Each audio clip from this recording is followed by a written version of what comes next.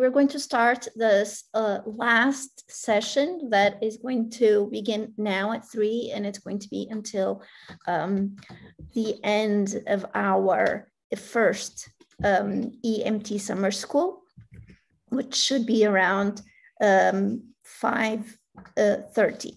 At that time, we will wrap up our session. We will begin with a talk on audio description training course design by Gert Vercauteren. Did I get your name right? Thank you. You did it right. Yes. Thank you. I was talking about the question of names. Okay, and Gert is a lecturer at the University of Antwerp and a member of the TRICS or TRICS research group and the Open Expertise Center for Accessibility, Media and Culture. He teaches media accessibility and translation technology, and his research focuses on different aspects of audio description. He was involved as a researcher in a recent ACT or ACT and AD Lab, or I would say AD Lab Pro project, funded by the European Union. He was guest editor of a recent volume on the training in media accessibility and co-author of a recent paper on course design in audio description, which was published in the Interpreter and Translator Trainer. Gert, whenever you're ready. I'm ready. Thank you, Sandra, for this very nice introduction, and thank you for having me here. It's great to see that so many people are still here on a Friday afternoon. And it's great to see that, well, apparently we're not just, we're also practicing what we preach, because everybody has neatly audio described themselves. The live transcript is working really great. So let me continue and also briefly describe myself. I am in my 40s, mid-40s, I should say. Unlike Jorge this morning, I am not cleanly shaven. I have a, well, salt and pepper beard. But as I learned this morning, apparently it's a new trend. So without knowing it, I'm a bit hip. And I am wearing a white shirt with light blue little flowers and dark blue leaves. And in the background, there are large windows overlooking my garden. So now to my presentation, and I'll start sharing my, my screen. Let's see if this works. This should do the trick. Yes, you can see the PowerPoint presentation now? Yes. Yes, great. Yeah, so first of all, I slightly changed the title of the presentation because in the end I realized that strategies, tools and technologies in course design is not really adequate because you can talk about strategies when designing a course, but actually the tools and the technologies, they come later, they come when you actually teach. So I put the technologies in brackets. And then rather than pretending I am inventing the wheel here, I decided to make it a bit more concrete and tell you about the course that we actually designed in audio description in the AdLab Pro project. And when I say we, as you can see, it's a whole consortium. It was led by the University of Trieste, and there were more academic partners, namely the Autonomous University of Barcelona, the Adam Mickiewicz University of Poznan, and then us as the University of Antwerp. We had some participants, some partners from the industry, Utopian Voices and Sound Focus. We had a broadcaster in the project, RTV Slovenia. And then we had the end users there, represented by the Royal National Institute of Blind People. Now, first, a bit of background. The AdLab Pro project that we had was a follow-up of the 2011-2014 AdLab project. And the AdLab project had actually two goals. audio description being relatively new back then, we wanted to map the current situation of AD in Europe at that point. And more importantly, probably as a final deliverable, we wanted to draw up international guidelines or strategies, if you like, for audio description, which are freely available at the website of the ADLAB project. And if there is time at the end, I can briefly show you what it looks like. Now, and what we noticed in the ADLAB project was that there was an ever-growing demand for audio description. More and more broadcasters, companies started to provide AD, but what was lacking at the time were concrete courses in which AD was being taught. So for the next step, we decided, or we wanted to create a course in audio description. Before turning to the actual course, some background and most of the things we already heard earlier today, we had to operate in a context in which translator training was and actually still is continuously developing. A lot of the talks we already heard talked about new technologies, such as the integration of CAT tools in audiovisual translation, machine translation, the advent of cloud-based software that we had to take into account. There are new translation services being offered, which in turn lead to new professional profiles being created. I remember Emilia asking Elena this morning when talking about the opera description, is there a person who can provide the whole range of services that are needed to make something, to make such a performance, an event accessible? And so there was a project that created a profile for an accessibility manager who, in theory, should be able to provide all these services. There is the audio describer, and a course was designed, and I'll talk about it, the ADLAB Pro course. And we'll hear about it more later today.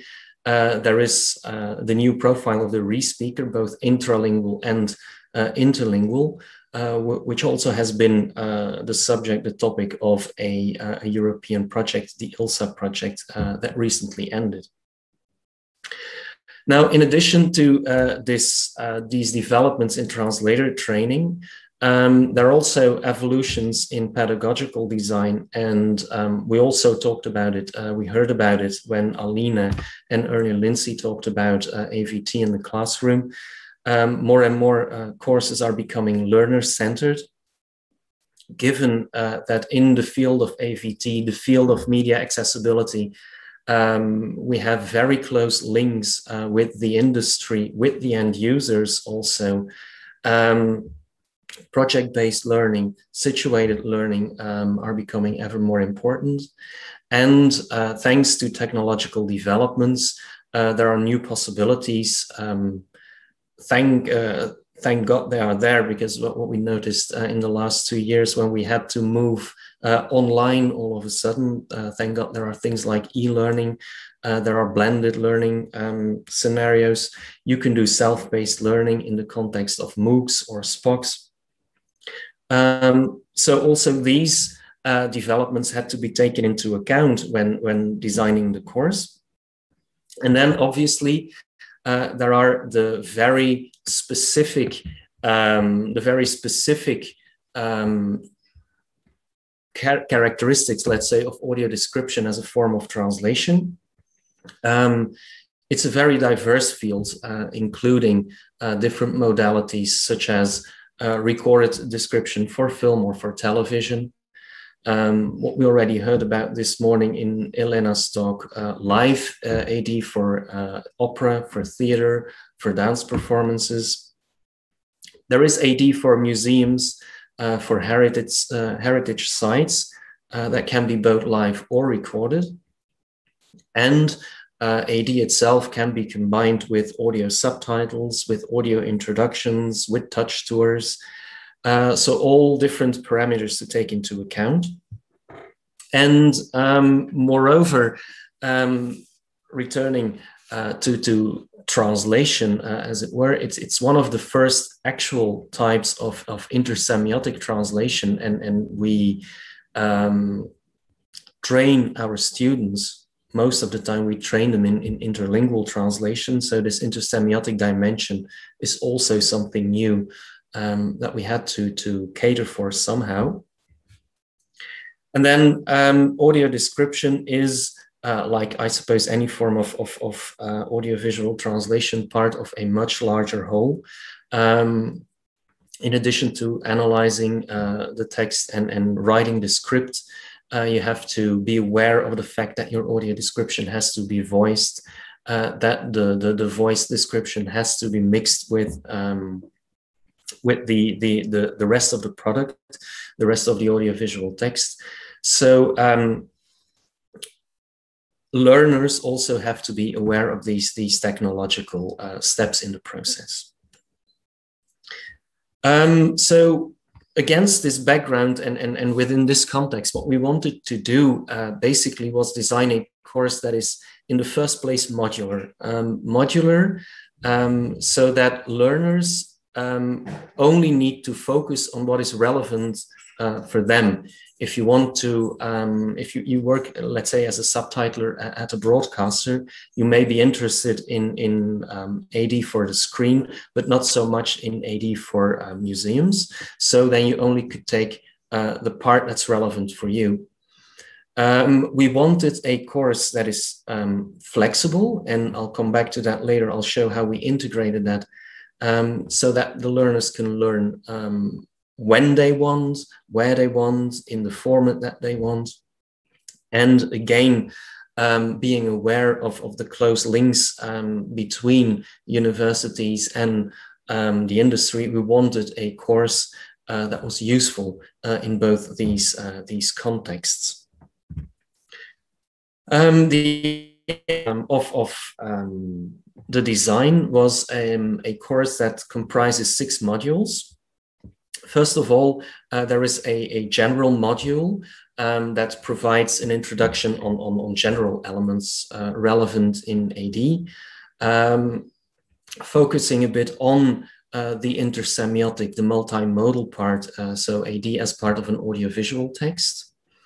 It focuses on the different types of AD, on the various possible target audiences of AD, and also for people from academia looking at central issues in AD research.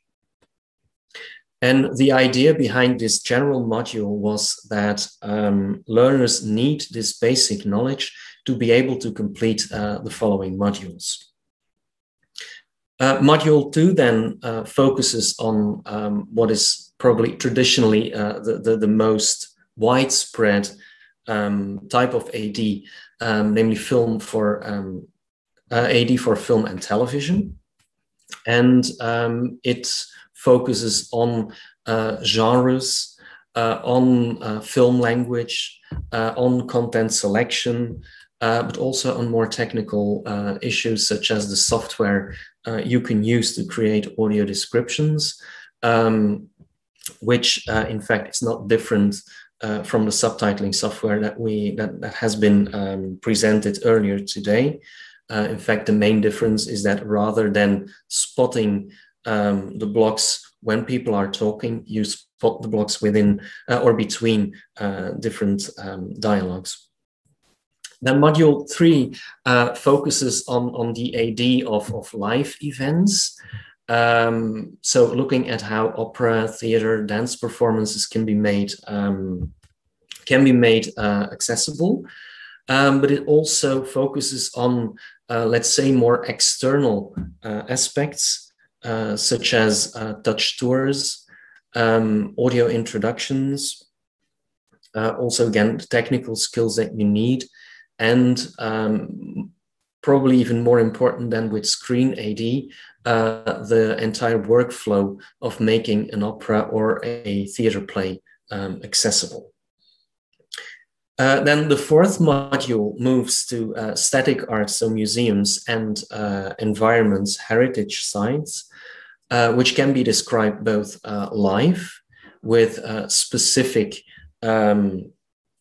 audio described guided tours, or which can be provided with recorded AD in the form of an adapted audio guide.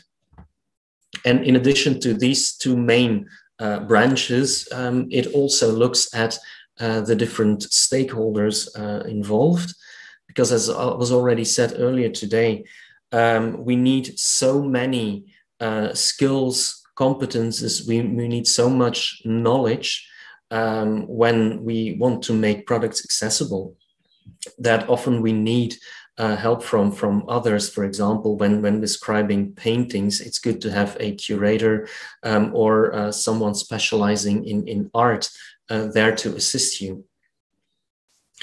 Then in module 5, the course focuses on additional services. The additional services being audio subtitles. So when the dialogues in the production you are describing are also in a foreign language, and the alternatives, which are an adapted dubbing or an adapted voiceover. And I'm saying adapted because in these cases, the dubbing, the voiceover, but also the subtitles have to interact with the audio description and may not be exactly the same as the ones provided for the original product. And then finally, in the last module, specific technical issues and new developments are tackled. And the units there, for example, focus on translation of existing audio descriptions, both human translation, machine translation, but also, for example, on other ways of making productions accessible. So more going towards accessible filmmaking, for example. Now, all modules have a similar structure. They all start with some core videos in which, let's say, the basic concepts that are relevant are being explained. And these core videos all have the same structure.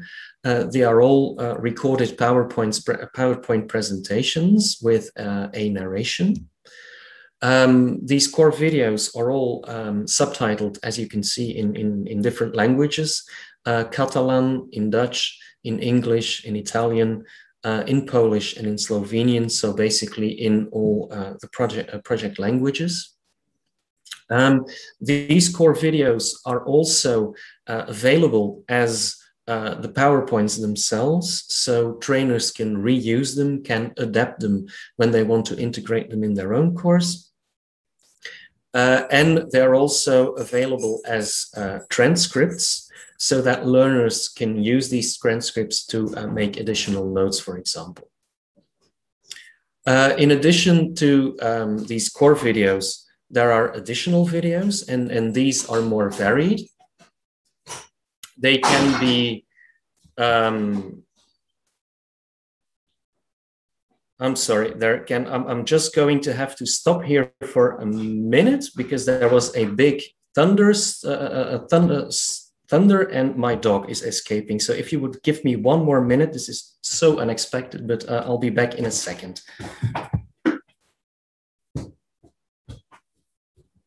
Okay.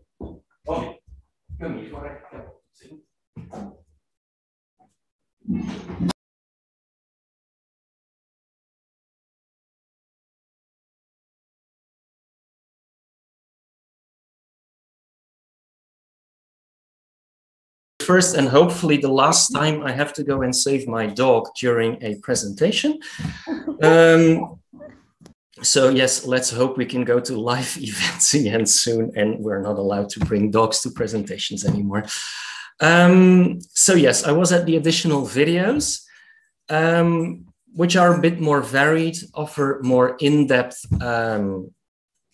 insights into the world of audio description.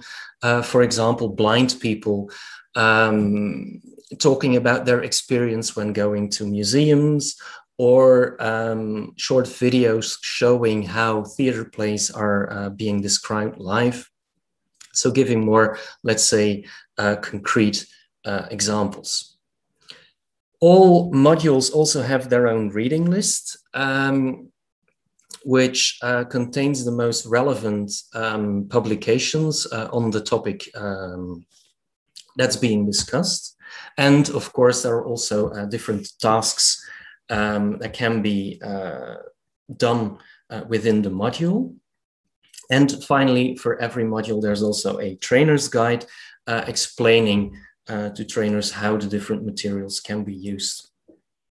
And then finally, and I put this in red, there is, of course, when you do the course, an assessment, and that's actually something that is missing in the AdLab Pro course, something that we discussed in the work group with Emilia earlier already.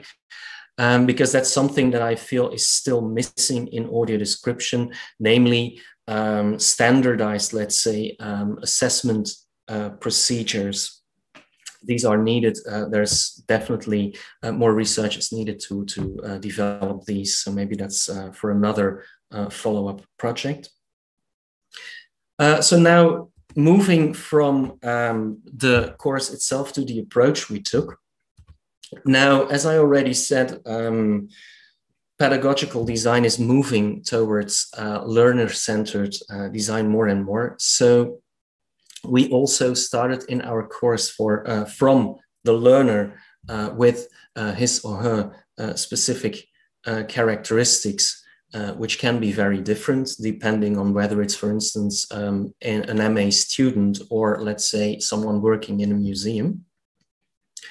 They all have to attain to acquire the course objectives through specific targeted learning activities. So this is actually the what of the course design, and these learning activities all take place in a very concrete learning environment with different learning units, the units I discussed before, working with specific learning materials, using different learning and or teaching methods, and providing adequate support. And all this is in part also being determined by the specific context I already mentioned a couple of times, whether it's an academic institution or a subtitling company or a broadcaster. The conditions in which the course is used can be radically different. So there may be other needs, other objectives, other materials and learning methods being used. Now, first, the learner, he or she can have domain-specific knowledge. They may already know what audio description is. They may already have created a few audio descriptions themselves, but predominantly in academic context, in master courses, they do not have this specific knowledge yet. So that's why we provided the introductory model.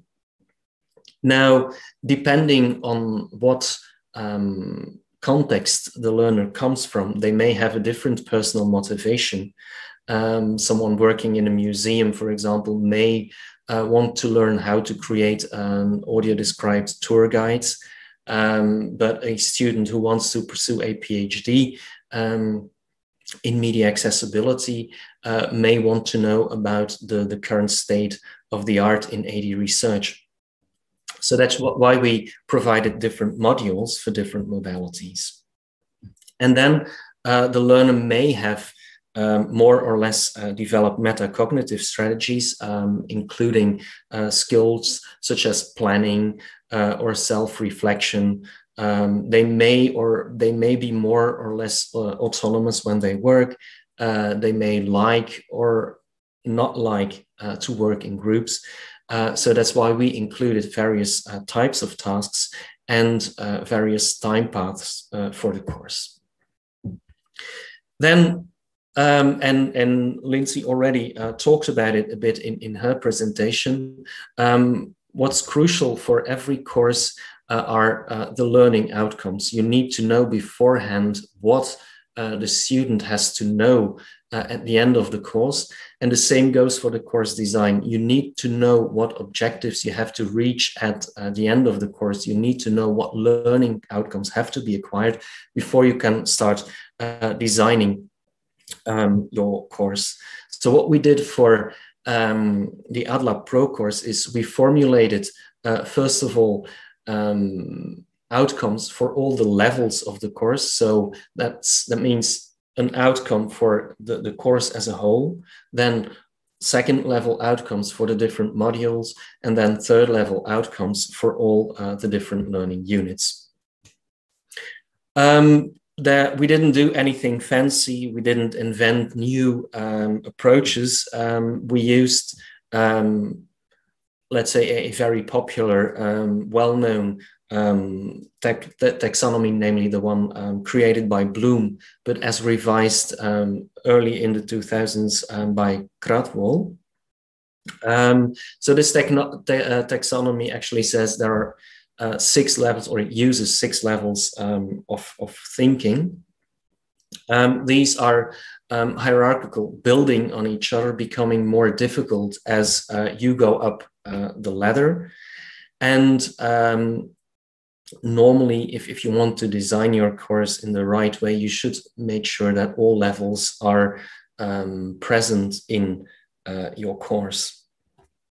There has been some discussion on whether these have to be applied in this order, because you can imagine that, for example, students first want to, or you want your student to do an analysis of a text first, and then come back and see if they understand what they just analyzed.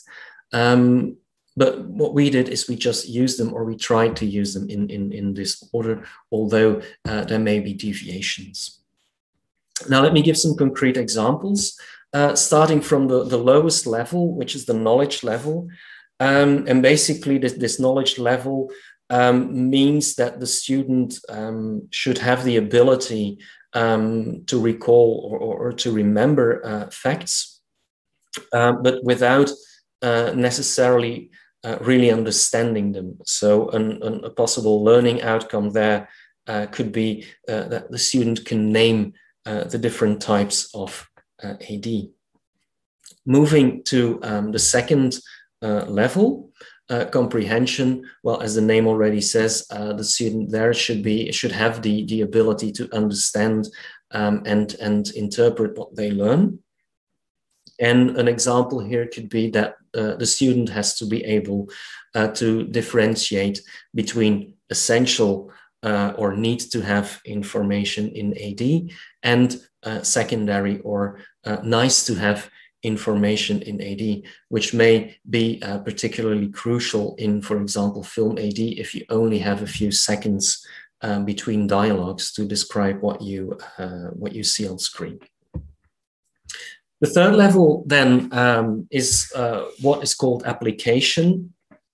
And so this means obviously that you are able to apply what you learn in new situations so that you can put the knowledge that you acquired to work in, for example, solving problems.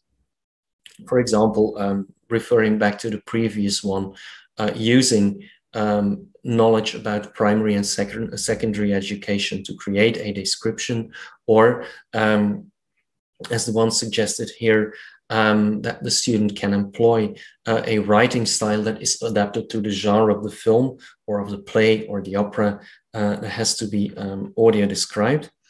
For example, if you're describing a children's program, you will have to adapt your language, your writing style to that target audience. And it would be nice to know, but maybe not today, but later, Elena, what you did at the opera, because I saw some of the workshops you worked with children, how you adapted your working style to that target audience. Then the fourth level, analysis, again, taking it one step further, is that you're able to break down all the knowledge, all the information you have in different components and look at the interrelationships between them. For example, as suggested here, that the student can analyze an audiovisual text in terms of requirements for AD, so that they have a sound knowledge of multimodality, know how the different sign systems, the different meaning-making systems interact, so that they know what additional information a blind or a partially sighted person needs. And then the last two levels, synthesis, is the opposite, more or less, that you are able to put parts together. For example, that the student can summarize, or the learner can summarize all the tasks of the people involved in the creation of an AD for film. So not just the audio describer, but also the voice talent, the technician, putting all the components together. And finally, evaluation is, well, the ability to judge the value of the material for a given purpose. So as a last step, that the learner or the student can revise, for example, AD content in terms of technical requirements, for example, reading speed, to name but one. So in the next steps, when you want to start teaching these learning outcomes, there's also various things we had to take into account, we had to consider. Not everybody wants to learn in the same way. So we had to provide tasks, we had to provide materials that cater for different learning styles. And I'll give a few examples on the next slide. Not everybody is happy with the same learning or teaching method. There's also a certain hierarchy in learning methods that I will explain in a minute. So we also wanted to provide various different methods. And then in our structure, we wanted to make sure that the activities, the tasks we gave them became more challenging, more complex as they progressed in the course, but making sure that also earlier skills were trained again, so an iterative, as it says, scaffolded structure. As far as the learning styles are concerned, we were aware that there are various theories out there. In the end, we chose for the one developed by Fleming, the Vark model, which is widely accepted, and we found was easily applicable or generally applicable in blended contexts with a practical aim as the course we wanted to design. And so the abbreviation stands for 4 different styles. First, visual learning, hence the video materials we created. Then auditory learning, so the voice explaining or telling or presenting the PowerPoints, if you like. We provided reading materials. We had the videos materials as transcripts for those who like to read and write as a learning style. And particularly in the tasks, there were also tasks where learners actually have to do some concrete things, so kinesthetic learning. Then as far as the learning methods were concerned, we based ourselves on a recent model that was actually devised or developed for teaching in blended, in online contexts by Laurillard. And she she defined 5 different learning methods. The first one being learning through acquisition. And this is actually also what in Bloom's typology, in Bloom's taxonomy, is the lowest level. That is that students or learners acquire basic knowledge, for example, by attending lectures, by reading written educational materials, by listening to podcasts, for example, or watching videos. So this is a rather passive learning method where learners just absorb new information. The second learning style, inquiry, corresponds more or less to Bloom's second level. Learning through inquiry requires students also to understand what they learn and to go and find resources for themselves and to process them actively to expand their knowledge. And then the last three learning methods, well, they are self-evident from the name. So learning through discussion, learning to practice to doing, and learning through collaboration. And these correspond to the higher level steps in Bloom's typology taxonomy. Now, finally, let me give you a practical example of how we integrated all this knowledge in concrete tasks in the course. And I'm going to give the example of AD script writing. So the first task we designed there was a class discussion. First of all, where to see whether students can name the different constituents of the story. There is one unit dealing with narratology. It's a very basic introduction. But in most, or not in most, but in many of the audiovisual products that are being described, they tell a story, they have a narrative structure of some sort.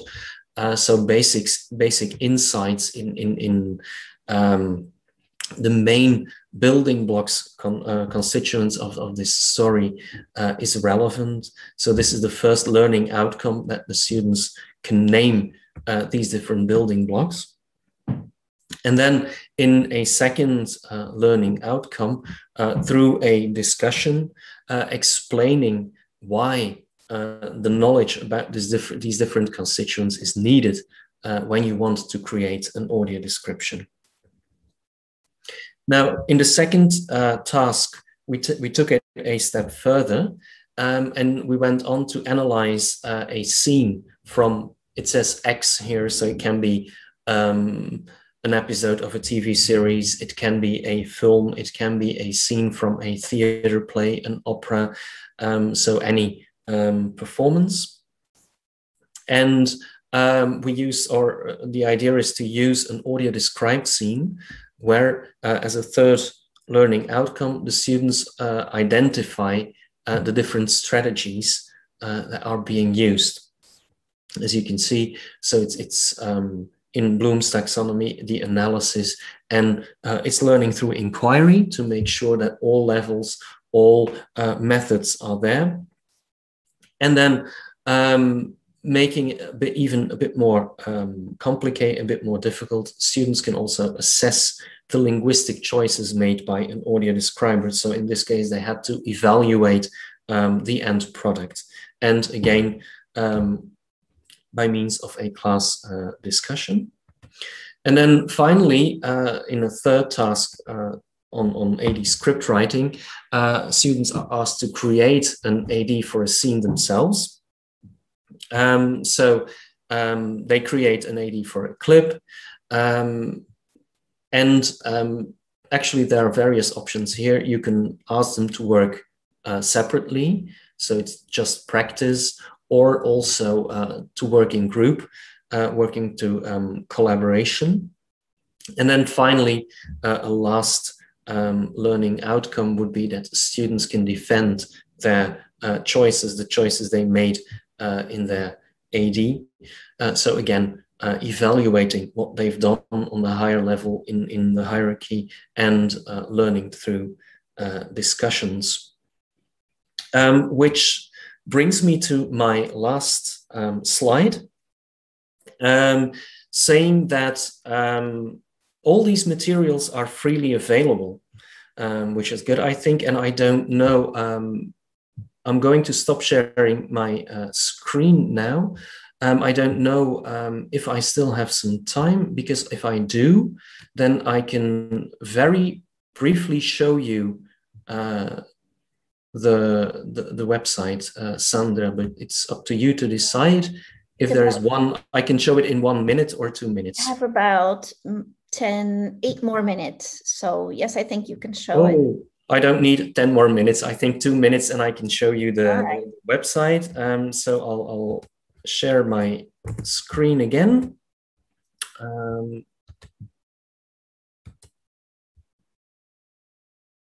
So if all is well, you should now be seeing the website of both the ADLAB project. Is that correct, Sandra? You can see the screen, right? Yes, we can. Okay, great. Yeah, so in the end, we decided to create one website for both the projects, since they build on each other. And so the site is adlabproject.eu. In the first part, you can find the set of guidelines of strategies that we developed for the course not for the course, but for AD. They are available in English, definitely, in Dutch, and I think also in German or Italian, but I'm not entirely sure. And then the second website is the one of ADLAB Pro, and I'll briefly show you how that looks like. So you have obviously the explanation of the project, but from the first page, you can go to the course materials,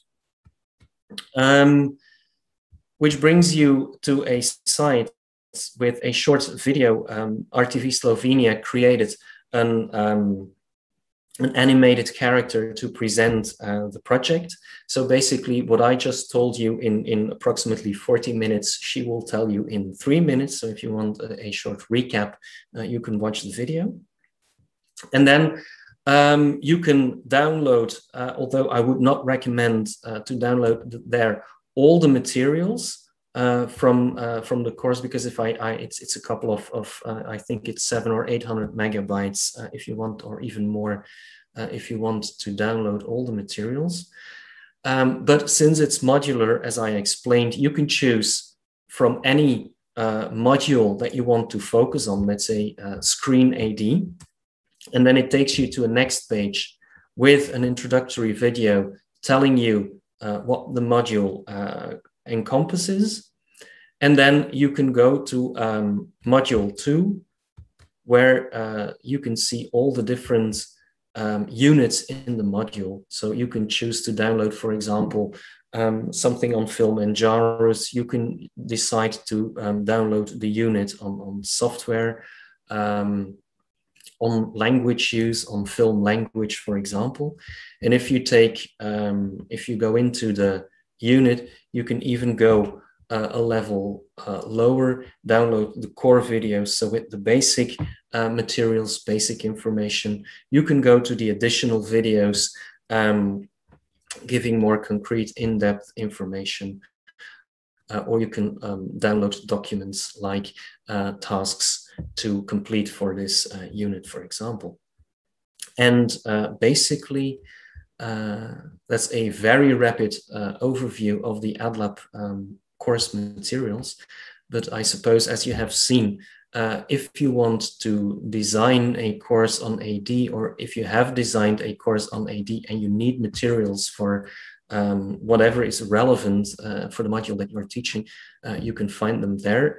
And although I'm not entirely objective here, I found them, because we had to use them this year in our online course too, very useful, and students apparently also like them a lot. And now I'm going to shut up and take questions if there are any. Thank you very much, Gert. I think you answered my question, was if you if you put the different modules or the entire course into practice, and what the feedback from the students was, but you just, sorry, you just said that. So you had positive feedback from them. Yes, yes. For various reasons. The two most, the comments that we got most from our students was that they appreciated the fact that the videos were not too long. Because during the design of the course, when we were preparing, we read that usually you should try to keep your videos short, not exceeding 5 or 6 minutes. So we split the information up in shorter videos, and students like that because they said if there are longer videos, then we tend to lose concentration and not pick up the last bits. So that's what they liked. And another thing they were very positive about is that it was not just us giving PowerPoint presentations, but that they also could listen to experiences from end users, or that they could see audio describers in their professional practice. So that was two positive comments that came up most. Okay, thank you. Are you going to be using them again? Definitely, yes. Okay. Yes, because even when we return back to our normal, let's say, on-campus on-campus situation, because the thing is, and that's probably something that all of you are confronted with, we can teach one module on either audiovisual translation or audio description, and you have to cover so much, you only have so little time, and you also want your students to gain some practical experience. So what we're going to do next year is use the videos from the AdLab Pro project as preparatory materials for the students to process at home, then have brief discussions so that in the classroom they can actually create descriptions and do practical tasks. Okay, thank you. You have also 3 more questions in the Q&A, so if you could please go there and try to answer the questions that you have. Meanwhile, I'm going to thank you again, and we are going to move on to our next guest, Soledad Zarate. She's going to be talking to us about SDH training and the fact that it starts with the audience. Very briefly, Soledad is a lecturer at UCL, where she teaches subtitling and captioning for the deaf and hard of hearing people at a postgraduate level. She completed a PhD in translation at the University College London, focusing on subtitling for deaf children. She launched a captioning service at the Puppet Theatre Barge in London in 2016, and is currently in charge of providing captions for their productions throughout the year. Finally, Soledad is the author of a recent published book. Correct me if I'm wrong, Soledad, but yes, the book captioning entitled with the title Captioning and Subtitling for the Deaf and Hard of Hearing Audiences. So thank you. So that it's a book, correct? I have just the title and it doesn't say whether it's a book or it's an article, but it is a book, right? It's textbook for students, you're correct. Textbook for students, okay, thank you very much. So the floor is yours now, whenever you're ready. Thank you very much for the introduction.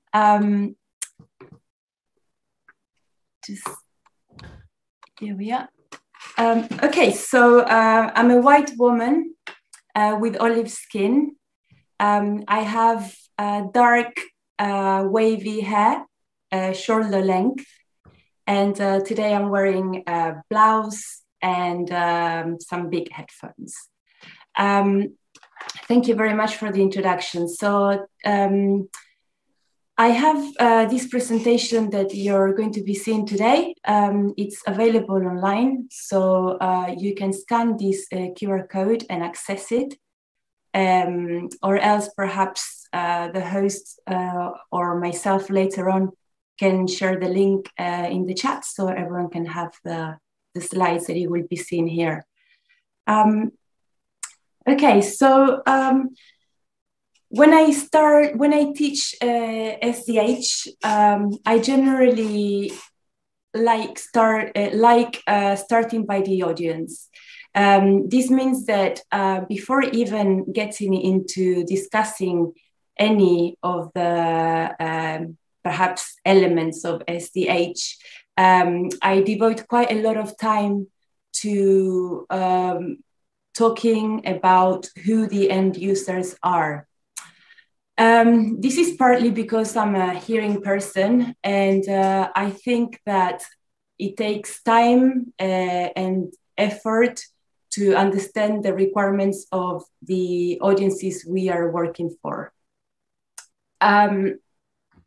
After introducing the audiences to the best of my knowledge, of course, I then introduce elements that are specific to SDH. Generally, I teach to students who have already done a module on subtitling. So in a way, they have knowledge about technical issues of subtitling. So I can sort of get into the SDH specific elements quite quickly at the beginning of the course. So today I will be doing pretty much the same. By definition, we are subtitling for people who are deaf and hard of hearing. So here I have distinguished this group into 3 subgroups. So we have deaf with a lowercase, and this indicates anyone with a medical condition of deafness. Then we have the hard of hearing, who, this is simplified, but just to give a sort of a general idea. Hard of hearing are generally people who have some level of acquired deafness, which may be mild to moderate. And they generally have speech or the main method of communication. And then I'm sure that here in this conference, most people are familiar with deaf with a capital D. So here we're talking about a linguistic and cultural minority. And these people have sign language generally as their main language of communication. So I then introduced these models of deafness or disability because in a way, having an understanding of these models help towards understanding the requirements of our audiences. So I start with the cultural model of deafness, and I have a quote here by Dolnick, which says, "Why should anyone expect deaf people to deny their roots when every other cultural group proudly celebrates its traditions and history? Why stigmatize the speakers of a particular language as disabled?" So from this quote, what we can gather is that people who associate with this cultural model or belong to the deaf community do not even call themselves or consider themselves disabled, okay? Which is a word that we hear a lot, and often I have students asking me, is this okay to use the term disabled or impairment and so on? And I think that these models help us in that respect. The concept of disability within the social model is intended in a way that disability doesn't really concern the individual, but is more of a social construct, okay? So I have selected a couple of quotes helpful in this respect, and this one comes from the Union of Physically Impaired Against Segregation, which is a UK-based organization from the 70s. It's quite an old quote, but still useful, saying, "What we are interested in are ways of changing our conditions of life and then overcoming the disabilities which are imposed on top of our physical impairments by the way this society is organized to exclude us." So here we can really see that impairment is something that concerns the individual, and disability is seen as something imposed by society. And is further explained here. This is a quote from the preamble of the Convention on the Rights of Persons with Disabilities, the United Nations, saying, disability results from the interaction between persons with impairments and attitudinal and environmental barriers that hinders their full and effective participation in society on an equal basis with others. And finally, we have the normative model, which is the medical model of disability, which is the model that considers the person who's deaf or hard of hearing as having something that needs to be fixed or cured. So here are some statistics. I don't really like numbers, but often people ask, oh, who are we subtitling for? How many people are there who are deaf or hard of hearing? So I got some statistics and I make a distinction between adults and children. So 15% of the world's adult population has some degree of deafness. 1 to 2 babies in 1,000 are born deaf. And by the age of 19, we have 3 children who are deaf in 1,000. So we can see that the percentage, of course, increases with in the adult population, and this is due to the fact that age is one of the main causes of deafness. So I also like to sort of touch on some aspects of deafness so that we understand that this group of people, there isn't like a profile of this deaf person and this is what they require. It's a very diverse group.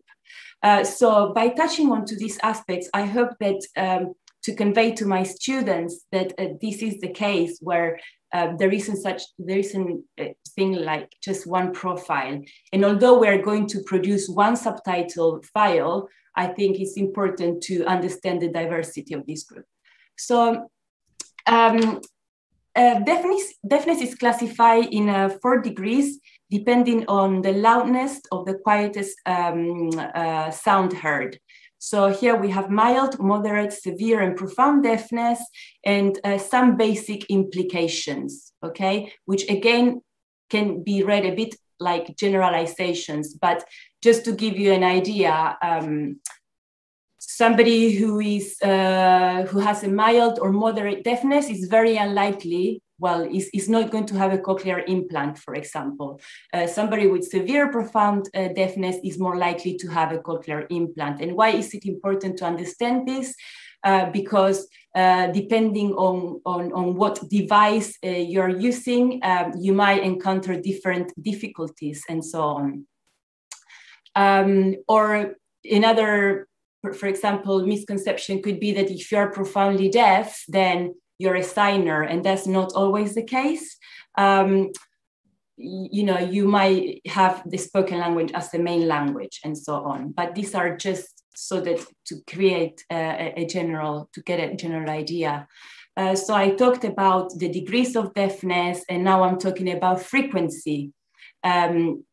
Frequency means that frequency is another important aspect, because you might come across deaf people who have a high frequency deafness, meaning that perhaps they find it difficult to hear children's voices or singing of birds, for example, or somebody might have a low frequency deafness, meaning that they find they don't really hear or they have more limited access to deep voices, for example, and so on. And of course, we have 2 types of deafness. So conductive or sensory neural. The main differences are that conductive deafness is a sort of mechanical deafness that affects the middle ear, so where the eardrum is. And this deafness, the characteristic is that it's generally temporary. Okay, so it's not irreversible, and it generally affects the loudness of the sound.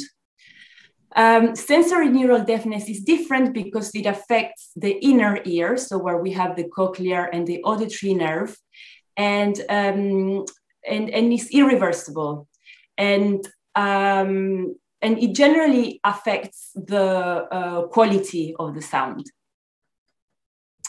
So the devices that the deaf and hard of hearing people may be using are the hearing aid, which works exactly as, well, not exactly, but similarly to an amplifier. So whatever residual hearing the person has, through the hearing aid, the sound is amplified. And so there is more access to sound in a way. And when we talk about cochlear implants, for example, as I explained, this has been done through surgery. So generally, people who are eligible are the severely or profoundly deaf people, not those with mild or moderate deafness, because they have more residual hearing, and the cochlear implant basically destroys that residual hearing that the person may have. So here is some data that I find quite interesting, which is that 5% of the eligible deaf adults receive cochlear implant in the UK, whereas 94% of eligible children aged 17 and under receive cochlear implants in the UK. In terms of children, all my data, because I'm based in the UK, is generally UK based, although I think that quite a lot of this data is sort of transferable to other countries as well. So in the UK, there are 22% of deaf children who have profound or severe deafness, and 10% of deaf children are implanted, okay?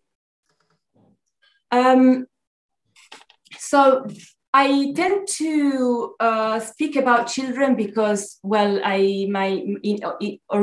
initially my research was on deaf children, and my interest was on deaf children, still is. So I think that they are different, as we have also heard from other speakers earlier on. There are different sort of strategies or ways of translating depending on your audience. So that's why I like to speak about this group of people and think of how do we subtitle for them in a different way from adults, even though this may not be how it's done on broadcast, for example, okay? So I think I've already said that 22% of deaf children are either profoundly or severely deaf. And so we have nearly 60% of deaf children who have a mild or moderate deafness. What happens? I think it's important to know what happens. How do they learn the language? How do they communicate? Okay, because when we talk about subtitling for hearing viewers, we always talk about what's the first language, what's the second language, okay? And so we might come across most of deaf children who have the spoken language as their first language, but this needs to be treated in a different way somehow. So let's see what happens to them when they go to school. They generally go to a mainstream school. Okay, so we have about 84% of deaf children going to a mainstream school.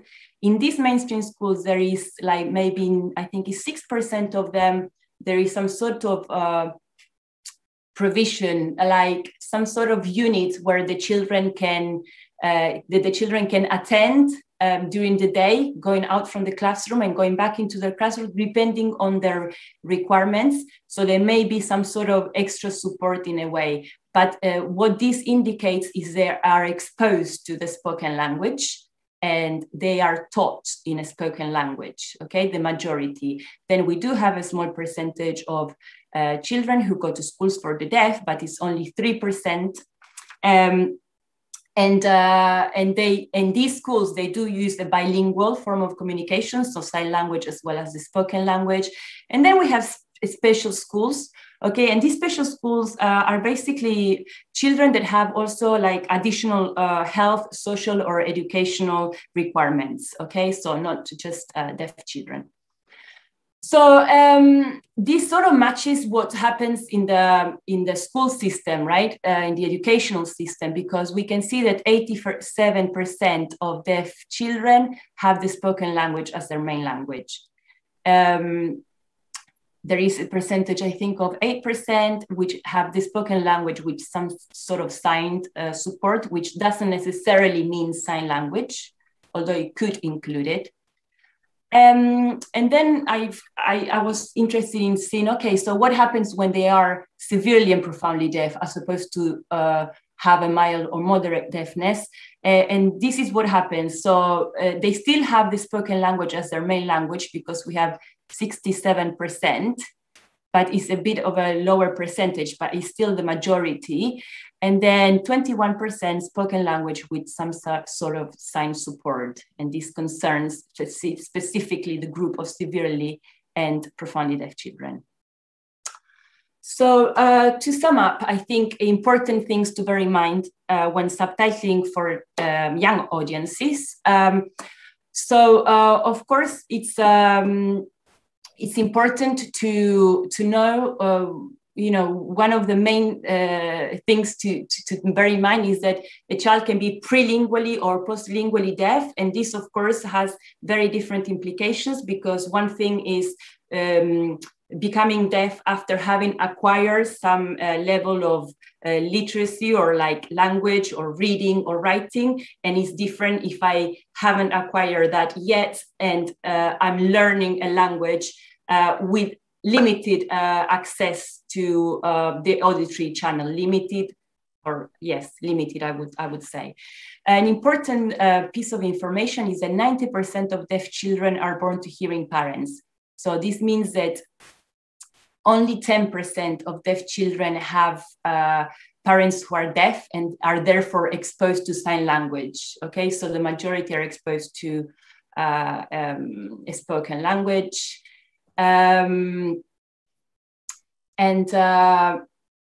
Yes, so this gives you a bit, although I did say that, this is a very diverse group, this sort of information, I hope, gives you a bit like an idea of what the profile of the deaf child is, okay? I did want to show you when we spoke about hearing devices, so hearing aid and a cochlear implant, what it is like to have a hearing aid and what it is like to have a cochlear implant. But you can access this presentation and click on the link and have an experience of a sort of simulation of what it's like to hear through both devices. Right, so I'm sure that most of you are familiar with these four communicative dimensions, let's call them, because they are taken from Gottlieb and de la Bastida, but I find it quite useful when I start teaching to show my students, okay, what is it that we're going to be working on? And what have you already worked on before coming to this class? So generally they would have done subtitling. So they would have done, so here we have the verbal auditory elements. So dialogue, they might have dealt with certainly dialogues and lyrics in their subtitling classes prior to coming to see me. And then obviously the focus of my classes, besides the dialogues and lyrics, are on non-verbal auditory elements. So music, sound effects, paralinguistic features, and speakers identification. So I generally give an overview of these elements quite soon in the classes so they can start working on the tasks. And then as the classes progress, we get more into depth into these elements that I've got here. So, but before we get into specific SDH elements, in terms of dialogues, a few things to bear in mind. Because SDH is mostly, not only, an intralingual practice, there is an issue which you probably have already read and heard about it, which is the verbatim versus edited issue. This is mainly because it's an intralingual practice, mostly, and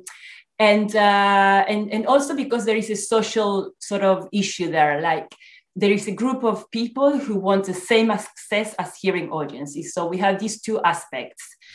So I would say the factors to consider when we are dealing with subtitling dialogues is that most deaf people have some access to sound, okay? So the idea that deaf people cannot hear at all is actually quite wrong, because most people will have limited but some access to sound. So what happens is that sometimes, from my experience, an accurate transcription of what is in the source text may be easier to follow than an edited, even if it's got a higher reading speed, it's still easier to follow than edited text, because there is a sort of match between what can be heard and what can be seen, read, okay? So this is something to bear in mind. Obviously, if the speech rate is high, editing is unavoidable. Obviously, the complexity of the lexis and the syntax will dictate also our choices about having perhaps a lower reading speed. If there is a program that has a lot of visual information, like, I don't know, an action film, this is also to bear in mind. And of course, as I mentioned earlier on, the age group. So generally, I say in editing, of course, but stay as close as possible to the original text. And also, of course, like all those features that are typical of oral speech, we treat them in a similar way as we do in subtitling, but sometimes careful that those may be, obviously, may help with characterization or, may have a diegetic value. When it comes to children's programs in terms of dialogues, a couple of things I want to mention here. One is that there are programs that are aimed at really young children, and they use a lot of narration. That's the sort of format. And sometimes I think it's easier to subtitle the narration in the form of dialogue exchanges, because it helps to simplify the language and to lower also the reading speed.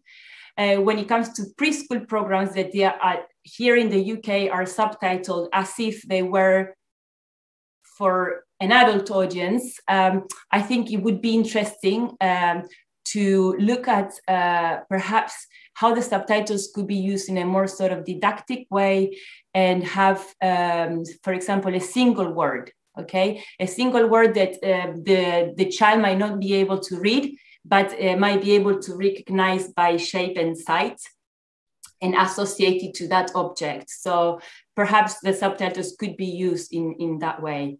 And redundancy here, I intend redundancy as in having in the subtitles something that is already visually available, or perhaps even textual repetition. And I think that these are important. So when it comes to subtitling for young viewers, for the same sort of didactic role that subtitles can have.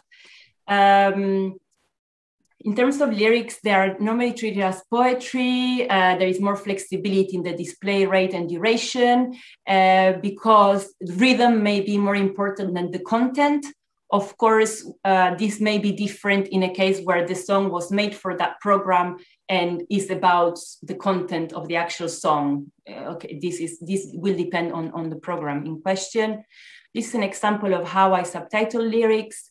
I think there is a lot of stylistic variation about how things are done. So although to my students, I do say, this is the brief and I would like to use these conventions, I focus more on the content, if you like, on discussing the content of the subtitles rather than the stylistic guidelines. But this is how I would subtitle, an example of how I would subtitle the lyrics. So the quaver in the first line that contains lyrics, and the closing quaver in the last line of lyrics. I'm just quickly checking the time. I think I'm still okay. So in terms of music, music, you know, maybe not anymore. And I hear, you know, a lot of, you know, we have seen Elena Di Giovanni's presentation earlier, where she showed us that clip of, was it La Donna Immobile of Rigoletto? And we, you know, we look at forms of immersive theater and opera and so on. So maybe not among us or not, but there is a sort of misconception that there can be this misconception that deaf people do not enjoy music or do, whereas of course we have, you know, dancers who are prelingually, profoundly deaf, congenitally deaf, and they're dancers. We have musicians. So I got a couple of examples here that you are welcome to explore if you have an interest. Percussionist and composer, deaf, and, you know, they're different.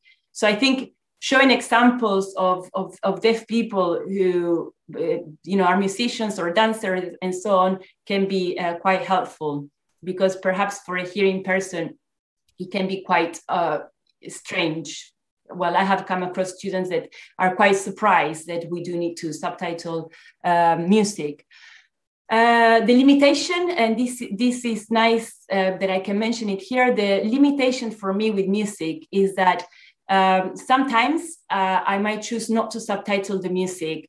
And this is because I sometimes feel that the textual representation as is written of music doesn't really do it justice. So sometimes I think, oh, I'm talking now about captioning in the puppet theater. Sometimes there is music which is there, and I just think, do I really want my audience to look at this subtitle, which is going to say mellow, I don't know, piano music, or do I actually want them to not take their eyes off the stage because they will get that same mood from looking at the actions and so on?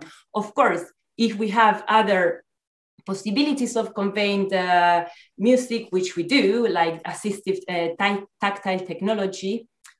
For example, in Spain, there was caption performances with a vibrating backpack so that audiences can feel the vibration. Then perhaps the subtitling choices would be different. Also, we have sound waves, which we're all familiar with, like video programs and editing programs, animated graphical score, and so on. I always say to my students, less is more, because we, I think, have a tendency all to subtitle more than we need to. So there is this sort of idea that everything that is in the soundtrack needs to be subtitled, whereas I think that these elements need to be prioritized. What needs to be subtitled and what doesn't need to be subtitled. I always say, if there is a change, because we have a tendency to have to reassure our audiences and saying the music continues and this continues, and this can be quite tiring, and also instead of helping to the viewers to enjoy the program, it has the opposite effect. So I always say less is more. And but elements that we might include in the music are listed here: title, artist, genre, mood, instruments. And what you include is not as much as I can, is what is relevant in that particular situation. So, oh yeah, I did have mellow piano music here, jazzy, upbeat music. And for example, the last subtitle is from a School of Rock, which is a film about rock music. So of course, I'm going to have the title and the artist. So this is just an example. Sound effects, again, not all sound effects need to be subtitled. Again, always less is more. So subtitle those that have storytelling value. Here there is a video of Bambi, actually, from 1942, believe it or not, that you can access later on if you're interested, where there is a gunshot which is off screen. So Bambi and the mother are running and the hunters are after them. And then we hear a gunshot. And then we see Bambi on his own. And so if we don't subtitle that gunshot, that is pretty crucial. But yes, but not all sounds need to be subtitled, which again, in my students, I find is a tendency to subtitle every sound, okay, that can be heard. There is a bird which was just there for sort of ambience, and there is a subtitle. So I'm asking my viewers to read that subtitle, which is not important. Examples of sound effects are here, like door creaks, footsteps, beep, beep. If it's for children, I tend to use onomatopoeias. Paralinguistic features, so these include accents, pronunciation, intonation, or even laughter, price, etc. You might use a label, or sometimes an orthographic transcription of the sound may be more suitable.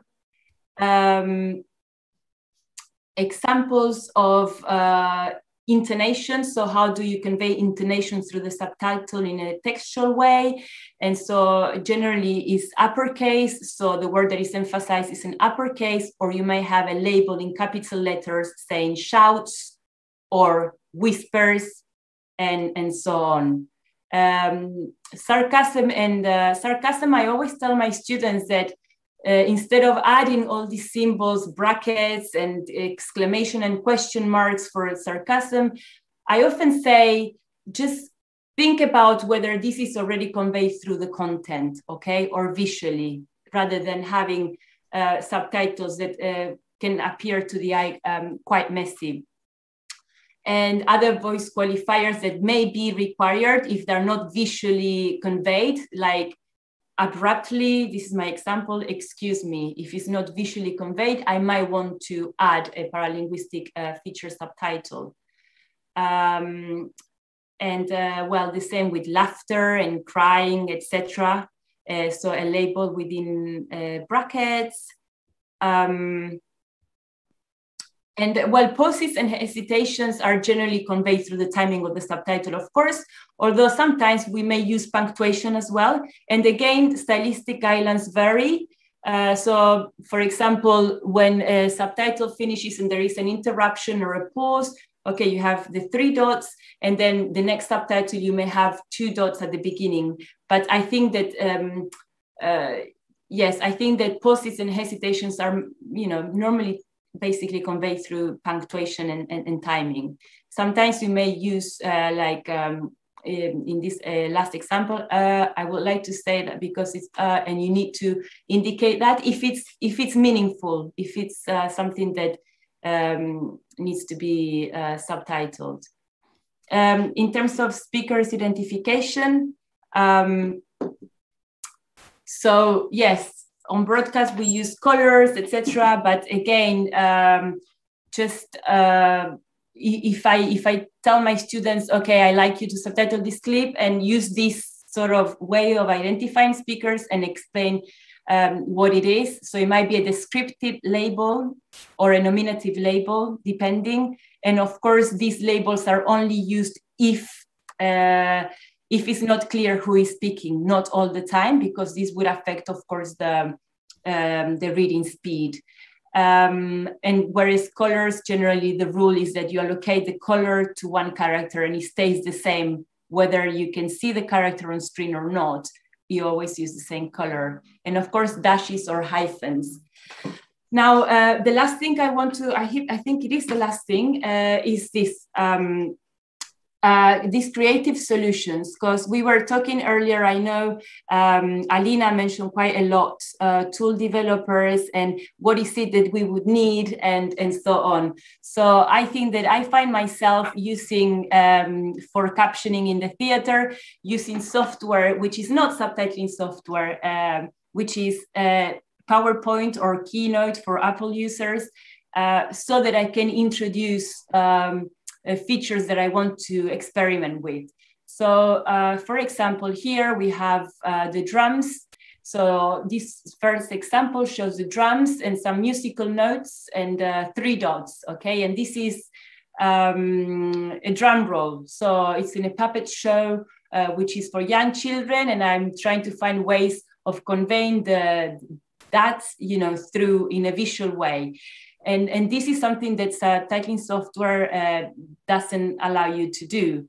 So I end up using PowerPoint, and as you can imagine, it's terribly time consuming because it's just impossible. But it would be nice to be able to have subtitling or captioning software. And if there is already, and I'm completely unaware of it, please do let me know, where you can insert pictures, okay? Not just symbols, smileys, but actual images. Because what I'm doing here is I'm taking pictures from the actual show and using those icons, for example, to indicate where the source of the sound is coming from. Okay, here's a clock, so the image of the clock would tick-tock, or this is like town mouse and country mouse in the third example.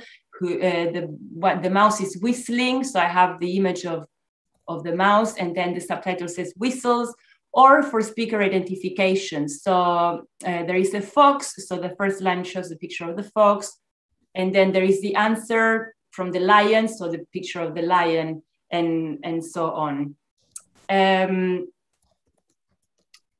Well, this is me. I'd be happy to so I'd be happy to answer any questions or discuss further any of the aspects that I discussed today.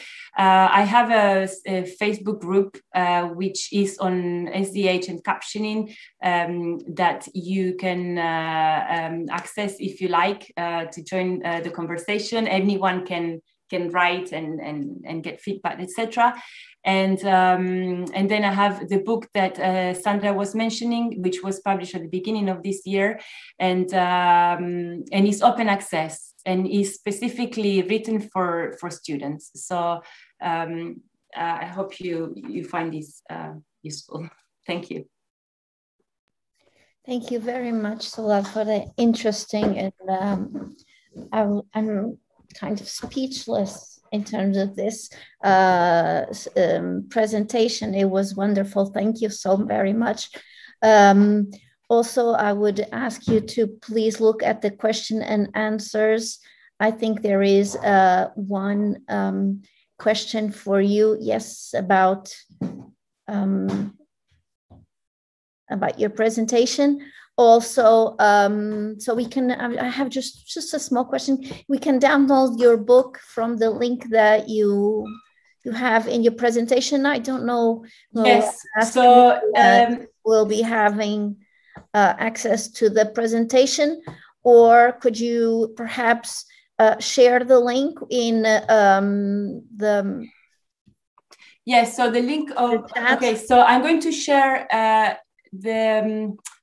so do you want the link to the book or the whole presentation? Because it's online. No, the link to the chat, I think, would be the link, sorry, the link to the book. If you could leave it in the chat, I think that would be interesting. Okay, I will do that. For the presentation, then I think that will be up to Emilia and Nicola. I don't know what they want to do with the presentation, so we haven't decided yet. So it's okay. Okay, that's fine. Thank you very much. We still have 1 minute for questions if anyone would like to ask. No questions? Okay, if there are no, well, there is one question in the Q&A, but then let's move on to our last presentation, which is about the human-centric workflows for live subtitling via speech recognition. And this presentation, I believe, will be given to us by two people, Annalisa Sandrelli from University in Rome, and Elena Davitti from the University of Surrey. So I'm just going to present the worker, just a minute.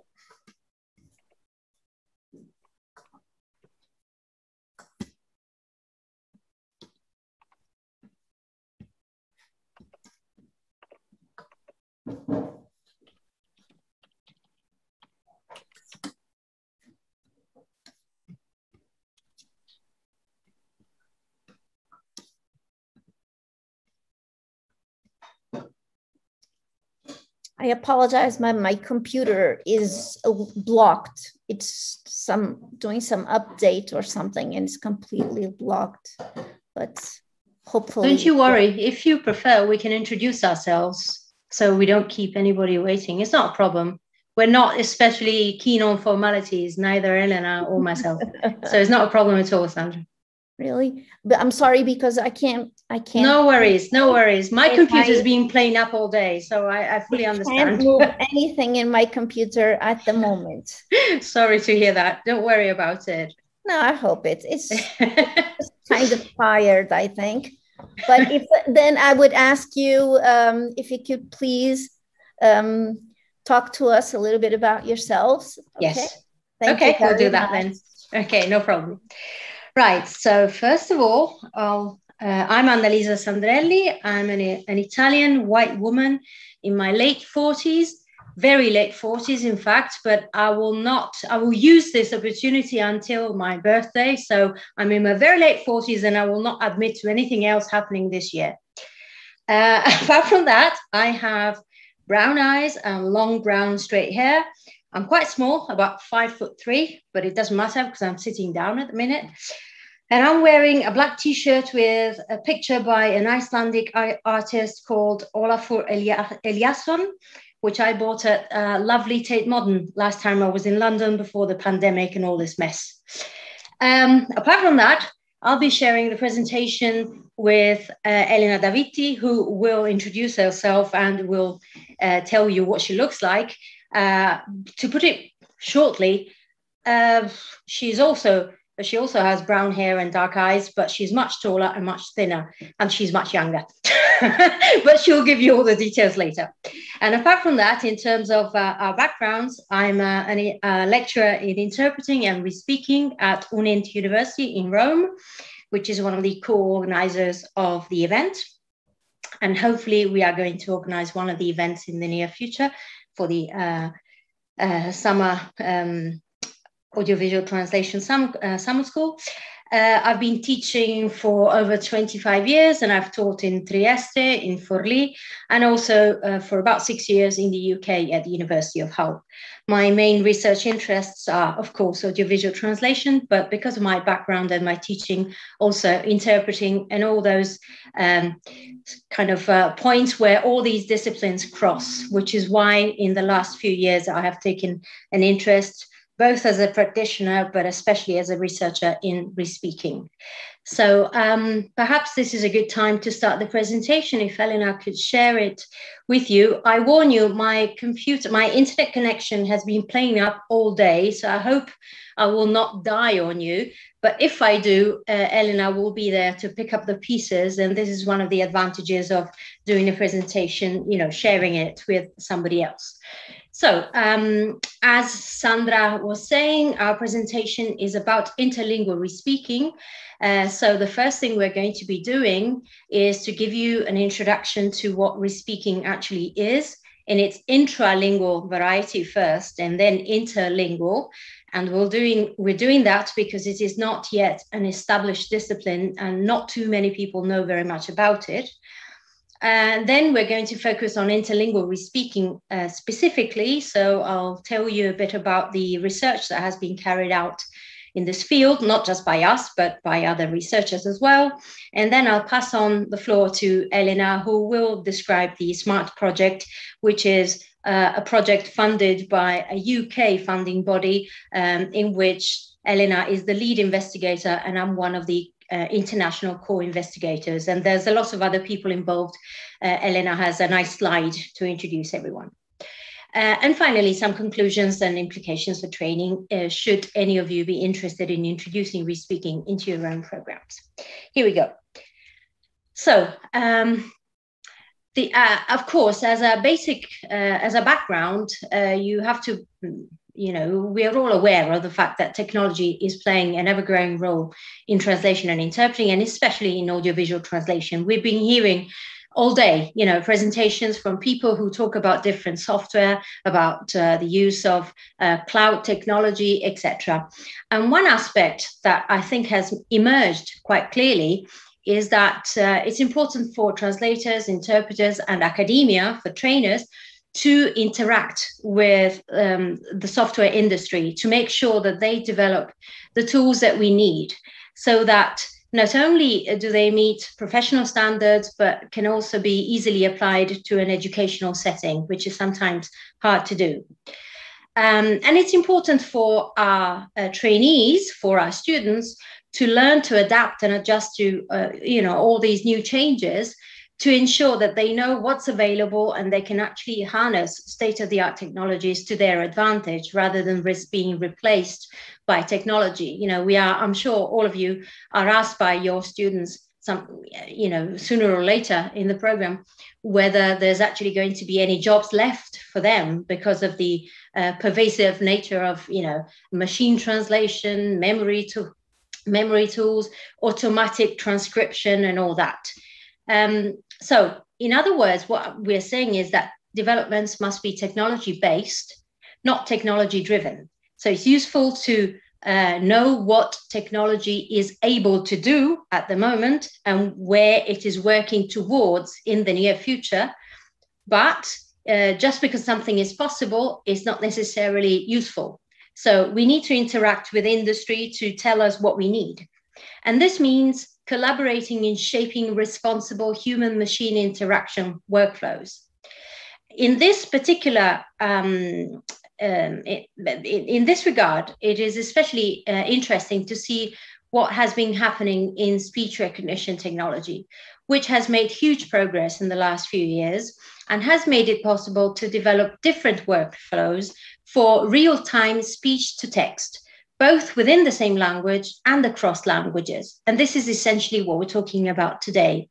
We are focusing on hybrid workflows, hybrid meaning involving both software and the human component, and also hybrid because they are at a crossroads between translation and interpreting, involving respeaking as a method for live subtitling, for providing subtitles for the benefit of those who are sensory impaired, but also across different languages and in real time, which has not always been easy in the past. So some definitions. Intralingual respeaking, also known in the US, you might have heard refer to it as real-time voice writing. It's a technique in which a respeaker listens to the original sound of a program, a TV program, or a live event, such as a conference, and respeaks it, which means repeats it, but adds punctuation marks orally. You need to verbalize your punctuation marks because they're not added automatically. And if they are intralingual subtitles aimed at the deaf and hard of hearing audience, you also add some specific features to enable them to, for example, to recognize different speakers, to attribute the correct statement to the correct speaker. And you do this, you repeat this to a speech recognition software, which turns your utterances into a transcript.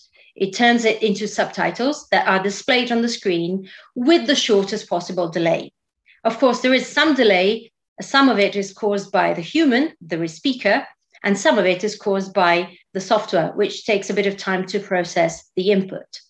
Interlingual respeaking is basically the same thing, but you also add a translation component. So in essence, it is simultaneous interpreting, but you have to add punctuation and those features that I mentioned, such as pica tags and things like that. So the output is not a spoken version of a speech in another language, as would be the case in simultaneous interpreting. It is a set of subtitles in another language.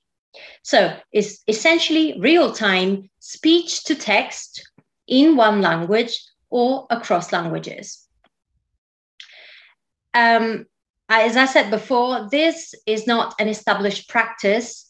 Intralingual respeaking has been going on for quite some time, especially in some countries.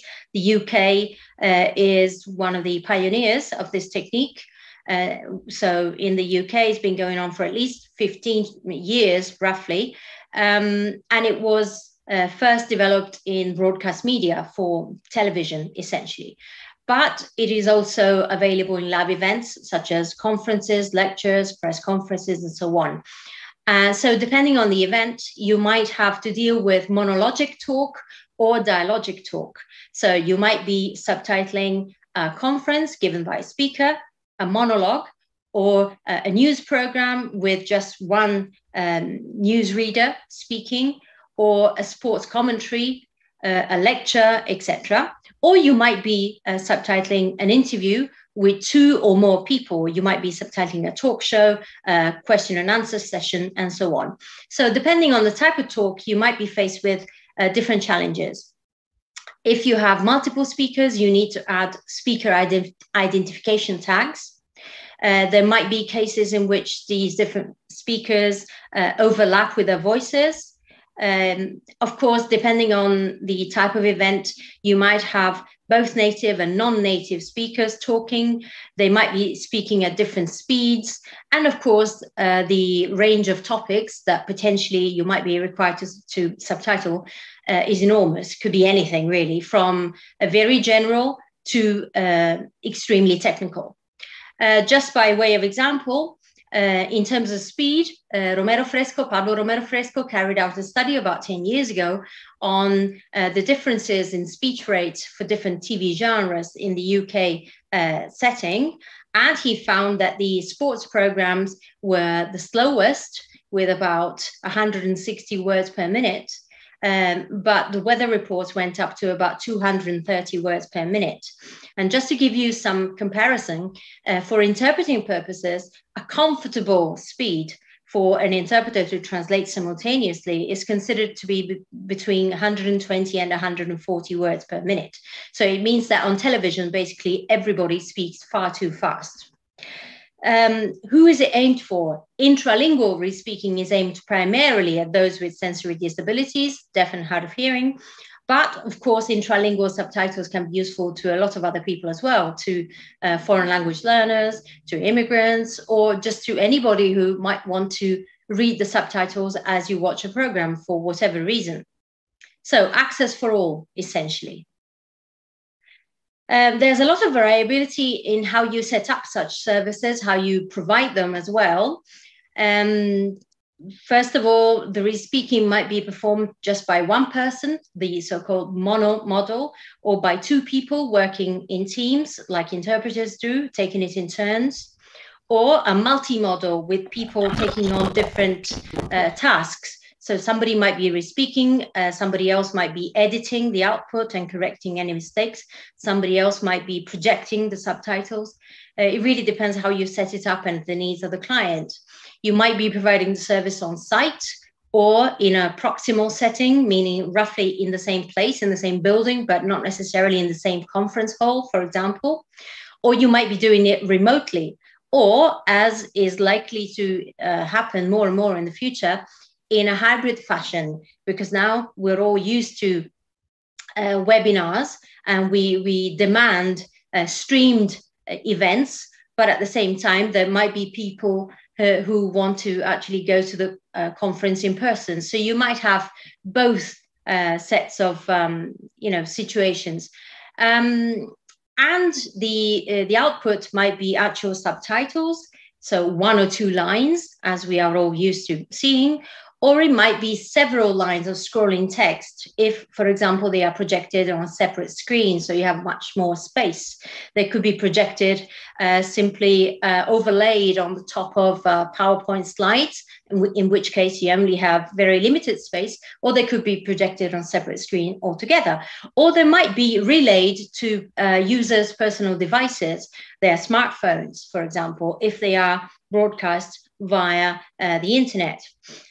So you might be dealing, you as a speaker might be dealing with a speech only, or with a multimodal presentation with graphics, with videos, with slides, etc. So all of these variables, of course, mean that the requirements vary enormously in different situations. And there's no standards because it's such a recent practice. Yep. So just to give you an example, Elena is going to play a very short clip to show you what intralingual re-speaking on television looks like. A nationwide general strike in Greece is expected to ground flights, shut down schools. This is the 7th general strike that Greece has had in the past year, and it has been 12 months of austerity, full stop.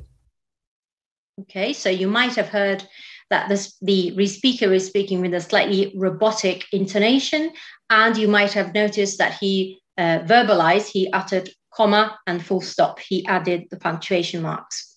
And then the following slide shows you a setup in a conference setting. There's no video clip here. It's just to show you on the left-hand side, you can see the speaker who is giving a presentation. It's a PowerPoint slide. And at the very bottom, the letters in white display 3 lines of subtitles that were produced via the re-speaker. And you can see the re-speaker on the right-hand side in an interpreting booth, essentially, and she was working on her computer, and her subtitles were being relayed to the big screen in the conference hall via software called Text on Top.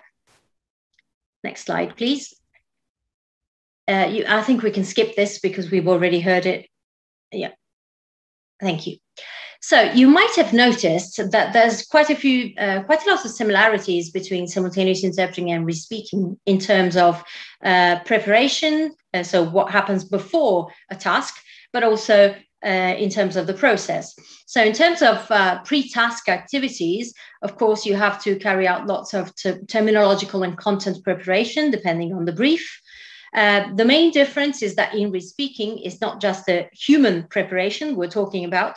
You also need to add new words, new terms, and proper names to the speech recognition vocabulary, because otherwise it might not recognize them. If they're outside the vocabulary, it will struggle.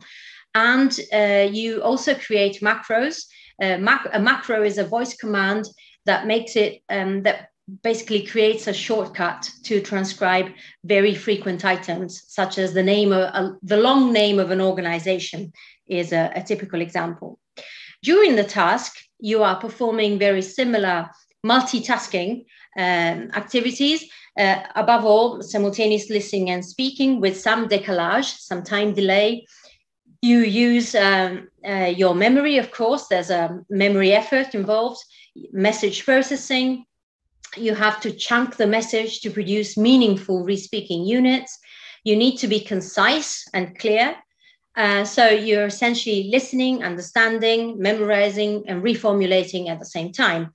But there's also differences. The main difference is that the text that you produce is not aimed at people, it is aimed at the software. So you're producing an intermediary spoken text that will be transcribed by the software, and therefore needs to contain punctuation marks, needs to be clear. That's why the re-speaker was speaking so robotically, because you can't use intonation. The software does not understand prosody. And therefore, multitasking is more complex. You have your listening, comprehension, memory, speaking, but also watching, reading, and sometimes typing, because if you spot an error in the transcript, you correct it manually. And so split attention is, is to a higher factor in re-speaking. So the key challenges, I've already said it, is multitasking, basically, and split attention. Dictation, you must learn, or rather, you must unlearn to speak naturally, because you must learn to speak robotically. You must find the right speed. You must chunk the text into units, because, as I was saying, the software needs to process the message and takes a while to display the output.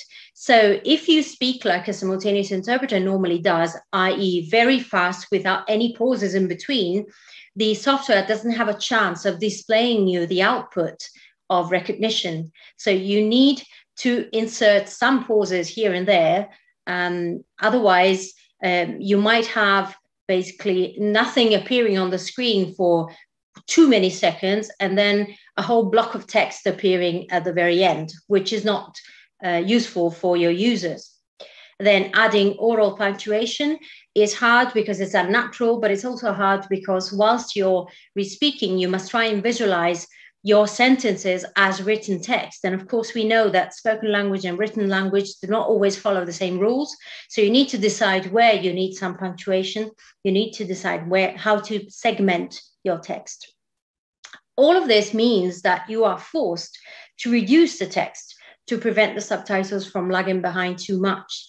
Now, of course, some text reduction is inherent in all forms of subtitling, but it is even more marked in live subtitling. Next slide, please. So why do we need to reduce the text? Well, essentially because people speak faster than subtitle users can read. So you can't transcribe absolutely everything because otherwise users will not be able to keep up with reading. And you wouldn't be able to do it anyway, because you have to bear in mind that when you are verbalizing punctuation marks, you're essentially producing more words than the original speaker. So you must save time somewhere, otherwise your subtitles lag behind too much. All of this means that in re-speaking, basically most re-spoken subtitles are edited. They're almost never verbatim unless the original speaker speaks very, very slow. Of course, spontaneous speech does not always lend itself well to transcription. If you are transcribing a speech from the European Parliament, you probably don't find it too hard because those speakers tend to construct their sentences very neatly, correct grammar and everything. But if you are transcribing a spontaneous interview in the street, you probably find yourself with, broken sentences and bits of unfinished phrases. And therefore, you need to correct the syntax a bit, because otherwise users will not understand what the speaker is saying. You tend to edit out, you tend to delete any redundancies, any repetitions, conversation markers, anything superfluous. And of course, in interlingual re-speaking, you probably tend to do it even more because the translation component further adds to your delay, because it takes longer to think of a correct translation. Yep. So is it feasible? I mean, can anybody actually do it? Well, there's not that many studies on this very recent practice. And I'm sorry, I have to quote myself because I'm one of the few people who has written something about it, but I will not quote just myself. There's other studies as well. Very briefly, I published a paper in Intralinea, an online translation journal that compares simultaneous interpreting and interlingual speaking services in the same conference to try and see whether in terms of accuracy and in terms of actual content, whether the audience who were relying on the subtitles received roughly the same information as those relying on simultaneous interpreting. And interestingly, the results were that there was no significant difference in terms of meaning distortion in terms of actual translation errors, but there was certainly greater information loss in the subtitles, especially through omissions. And the results also point to the fact that specific training is needed for re-speakers to deal with live conferences with emphasis on the multimedia nature of texts. Basically, if information is available in the slides as well, you do not need to repeat it in the subtitles because it's a waste of time. So you need to be able to exploit the PowerPoint presentation to your advantage. Another study that was published this year applied the NTR model to the live subtitles produced in the same conference. The NTR model is a model for the assessment of accuracy of interlingual live subtitles. I applied it to 6 speeches from that conference, about 90 minutes of material. I can say, well, let's say that the industry quality threshold that's been indicated for intralingual is an NTR score of 98%. And in this conference, it was never achieved. The average was about 94 point something. And the most frequent errors were omissions and some substitutions. So once again, the fact that the most frequent error was omissions points to the fact that you need specific training to promote successful editing without information loss, training people to say things concisely. Something I'll probably benefit from as well, because I need to speed this up to pass the floor to Elena. A number of very interesting experimental studies were carried out in Poland by a research team. You see here the names. I'm not going to even try and attempt reading them, because I will certainly sound terrible. But they were very interesting because they carried out lots of different experiments on professional and trainee interpreters, translators, and a control group of bilinguals with no translation or interpreting experience. They identified some problem triggers in re-speaking, namely very slow or very fast speakers, overlapping speakers, figures and proper nouns, and this is similar to interpreting, certain linguistic features such as complex syntax or wordplay, and of course in interlingual re-speaking, some problems were caused by translation. Interestingly for us, for what Elena will tell you in a minute, is the fact that the interpreters obtain the highest accuracy scores and also the lowest text reduction scores, which seems to indicate that interpreters have a comparative advantage over translators and bilinguals with no experience in acquiring this skill.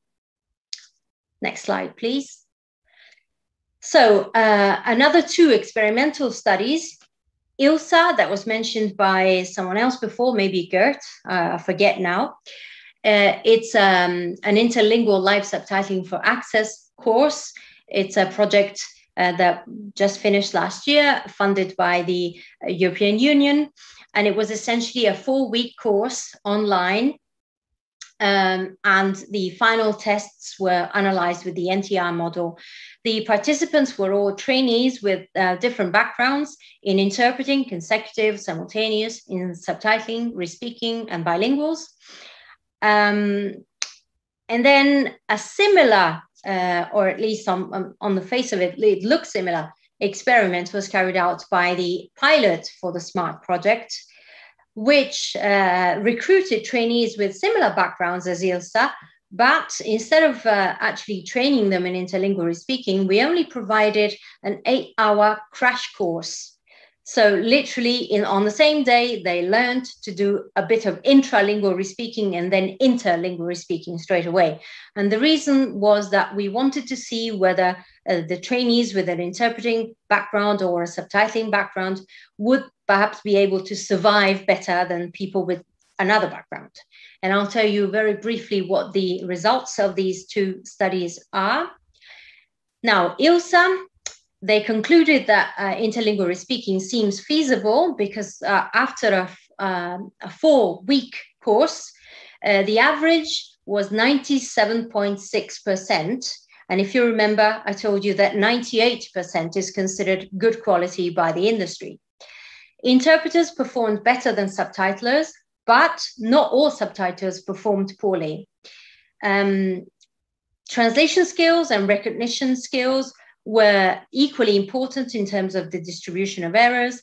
The main problems were, once again, omissions and some dictation problems as well. The results of the SMART pilot, again, we concluded that interlingual speaking seemed feasible because even after just 1 day, of course, our students were able to perform interlingual speaking, not especially well. None of our students achieved the 98% threshold, but we did have a few who achieved 95, 96% after only 8 hours, which is encouraging. Once again, biggest challenges, omissions and substitutions. But perhaps the most interesting aspect that we identified was the fact that we found significant variability in performance among subjects. And this seemed to point to the fact that we needed to study possible correlations, not only with training background, but also with interpersonal traits, because how you react under stress, how you cope with multitasking seemed to play a very important role, perhaps almost as much as translation skills. And this has led us to design and develop this full-scale SMART project, which started last year in July and will end in 2023. and which aims to investigate these issues further, but this time recruiting professionals, people with a much more experience than our trainees, because the final goal of the project is to try and develop modular courses for professionals who may need to top up only certain skills to add to their existing set of professional skills. And I think the final slide that I'm going to illustrate is simply the structure of the ILSA course, simply because it serves as a contrast to how we structured our training approach in SMART. ILSA is a self-paced introductory course, and in this sense, we are doing the same. But the key difference is that they decided to introduce re-speaking first intralingually and then interlingually, which is the most common approach. I mean, there's not that many courses around, but the ones that are available do this first. They teach you the basics in your own language, and then they add the translation component because it seems the most logical way to do it. So the main difference, as you will see, is how we structured the various training components in SMART. And I'll now pass on the floor to Elena, who will introduce herself first, and then will explain SMART much better than I have so far. Thank you, Annalisa. Thanks everyone for inviting us to this great event today. So yes, my name is Elena Davitti. I am a white woman in my mid to late 30s. As Annalisa said, I've got brown eyes, brown medium length straight hair, and I'm wearing a blue top with some fancy orange and white butterflies on it, hoping that the good weather we had in the UK yesterday comes back soon, and a black blouse. So in terms of my background, just briefly, I'm a senior lecturer in translation studies at the Center for Translation Studies at the University of Surrey. My background, like Annalisa, is more in interpreting. I'm a conference interpreter by training. I'm currently a program director of 2 interpreting-related MA programs at CTS. And my research started with interpreting, dialogue interpreting in particular, and multimodality, and has recently moved on to more hybrid modalities of human-machine interaction for mostly live communication, interlingual communication. And this is exactly what I'm going to talk to you about now that I have the chance to introduce you to SMART. So SMART stands for Shaping Multilingual Access Through Re-speaking Technology. It is a project that was funded by the Economic and Social Research Council UK. As Annalisa said, it started last year. It is led by the University of Surrey, but as you can see on this slide, it relies on a big consortium of both academic and industry stakeholders. We have UNINT with Annalisa, Vigo with Pablo Romero Fresco, other colleagues from other universities in the UK, as well as a panel with academic members and industry members, among which a wide range of access service providers and the broadcaster Sky. So the project itself focuses on what Annalisa explained in the first part of the presentation. So interlingual re-speaking as a human-centric method to achieve real-time interlingual speech-to-text via speech recognition. Now, the human, and this is important to SMART, is at the core of this process that resembles simultaneous interpreting. We like to call it simultaneous interpreting 2.0, given its complexity.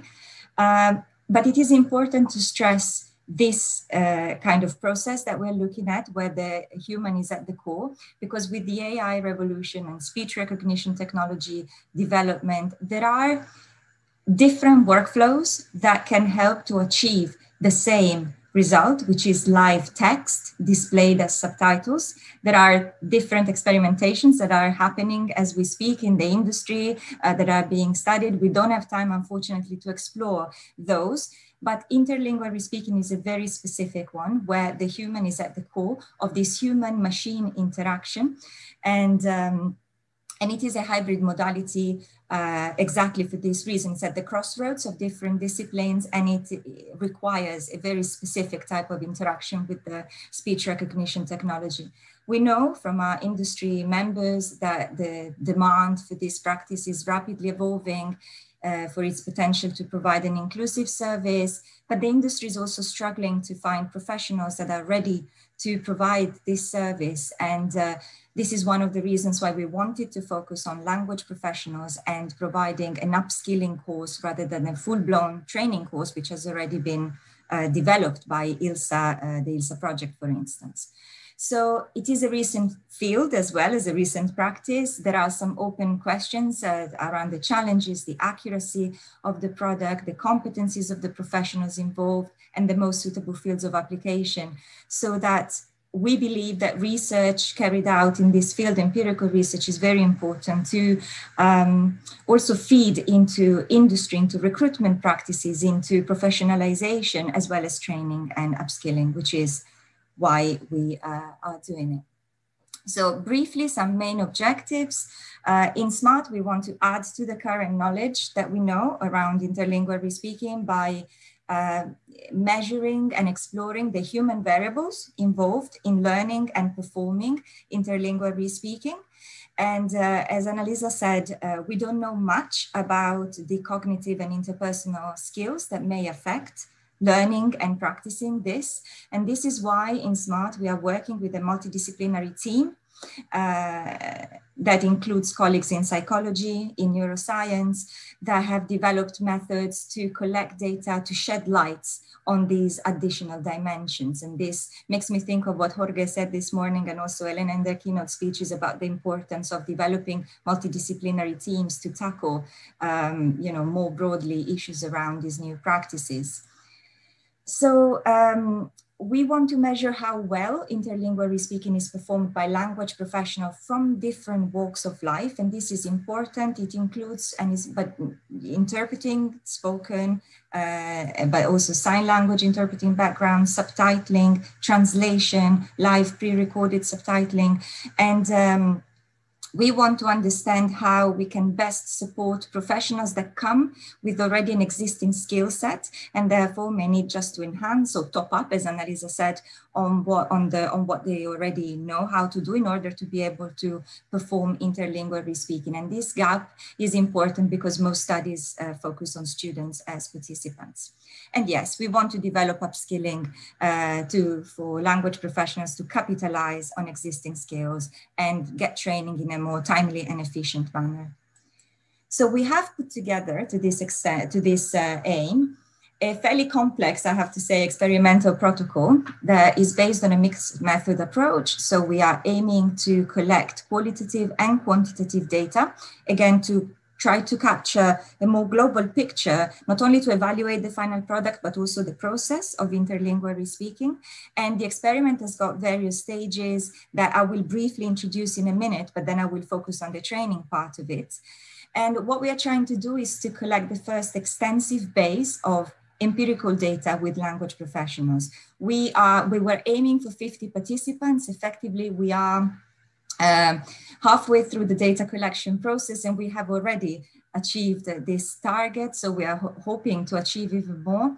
Actually, the slide is wrong because over 200 professionals have signed up so far for the course, which is fantastic. And for us, is testament to the interest also from the professional world and the will to diversify, to explore these new hybrid practices. So we could see very open mind, and we were very pleased to see that.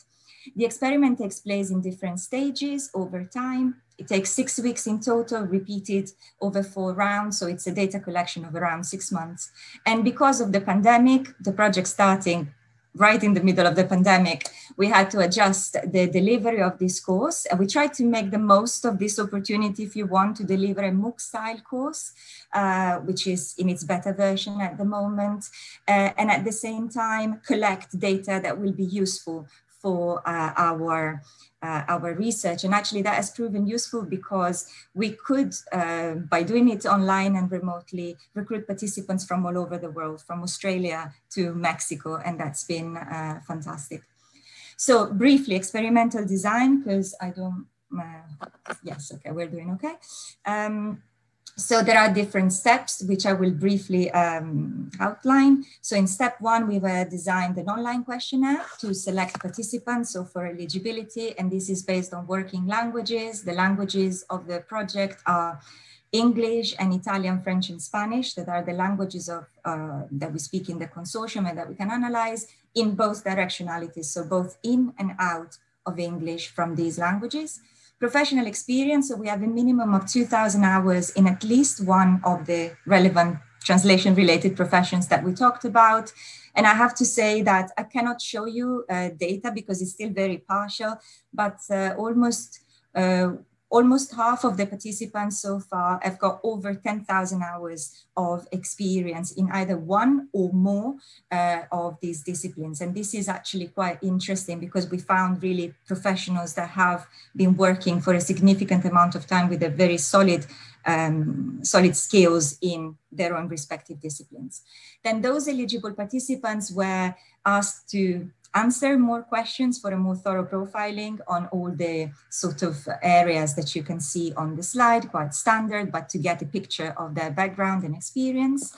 Then, as I said, thanks to the work of our colleagues, cognitive psychologists, we have put together a battery of cognitive and interpersonal trait tests and questionnaires that we hope to be able to explore correlations between these measurements and the final performance in the course, so as to give us some more insights into executive functions and working memory, which are so fundamental to these practices.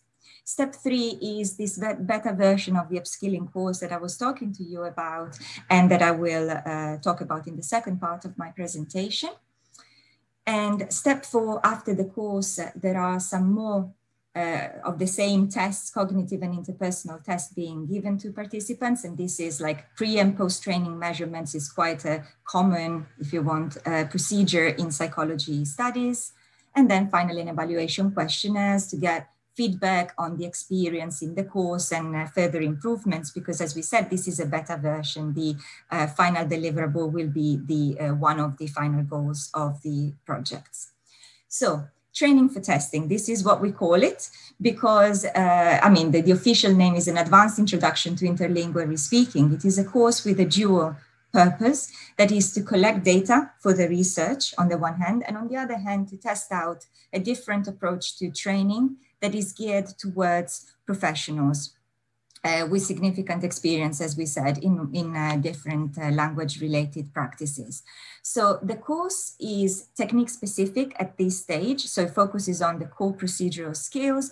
It breaks down the process of interlingual respeaking into different components that can be taught progressively, following a blending, scaffolding, and layering approach, although we are aiming, of course, to expand it in the future, not just to have it technique-specific, but also include other elements related to accessibility, etc. And the rationale is that participants, as we said, may already possess some of the skills, procedural skills that are needed, and they may need simply to adjust or add or unlearn or learn new ones. And we want to develop a modular and flexible course to suit these different backgrounds. So just a graphic to show you briefly the approach that we have taken to designing this course. So this is more kind of a theoretical part. So the training for testing, as we call it, includes 4 blocks of learning in total. So there's 4 major blocks. Each block has got 3 components, or you can think of them as modules. One is about speech recognition software management. We are using Dragon, naturally speaking, version 15, and learning how to interact with the software for the purpose of interlingual respeaking. And that's the kind of orange strand that you can see. Then there is an intralingual practice component that aims to train skills towards intralingual respeaking, and then the interlingual component that aims to train skills towards the interlingual respeaking. So all the relevant skills that I said interlingual respeaking has been broken down into are taught progressively. So we start from simultaneous listening and speaking in the intralingual component to simultaneous listening and translating, so effectively simultaneous interpreting, then adding what we call software adapted delivery, which is this kind of learning to use this sort of robotic voice to interact at best with the speech recognition, adding punctuation, software optimization strategies, and error correction. So it's all gradual, and each brick builds on another to try to develop the interlingual respeaking skills. I would say that the main difference with respect to other approaches is that instead of providing a full course on this dictation and speech recognition, a full course on intralingual respeaking, and then move on to interlingual respeaking, here these three modules are taken simultaneously. So there's a component of SR, a component of intra, and a component of inter in each of the blocks. And so intralingual respeaking, if you want, intralingual practice is kind of a stepping stone towards developing interlingual respeaking. So this is what our, the sort of main interface. We are using Moodle to deliver this course in a sort of self-taught way. Participants, of course, have access via a unique identifier because it is still an experiment after all, so everything is anonymized. And the course duration is 25 hours over 5 weeks. So briefly, also because, I mean, there would be probably too much to say, but if you want any more details about the course, we will be happy to share it with you. Just to say, you know, what are the main tasks and activities that are considered in each block? Well, there is, first of all, of course, an alternation of theory through readings and video lectures and practical tasks.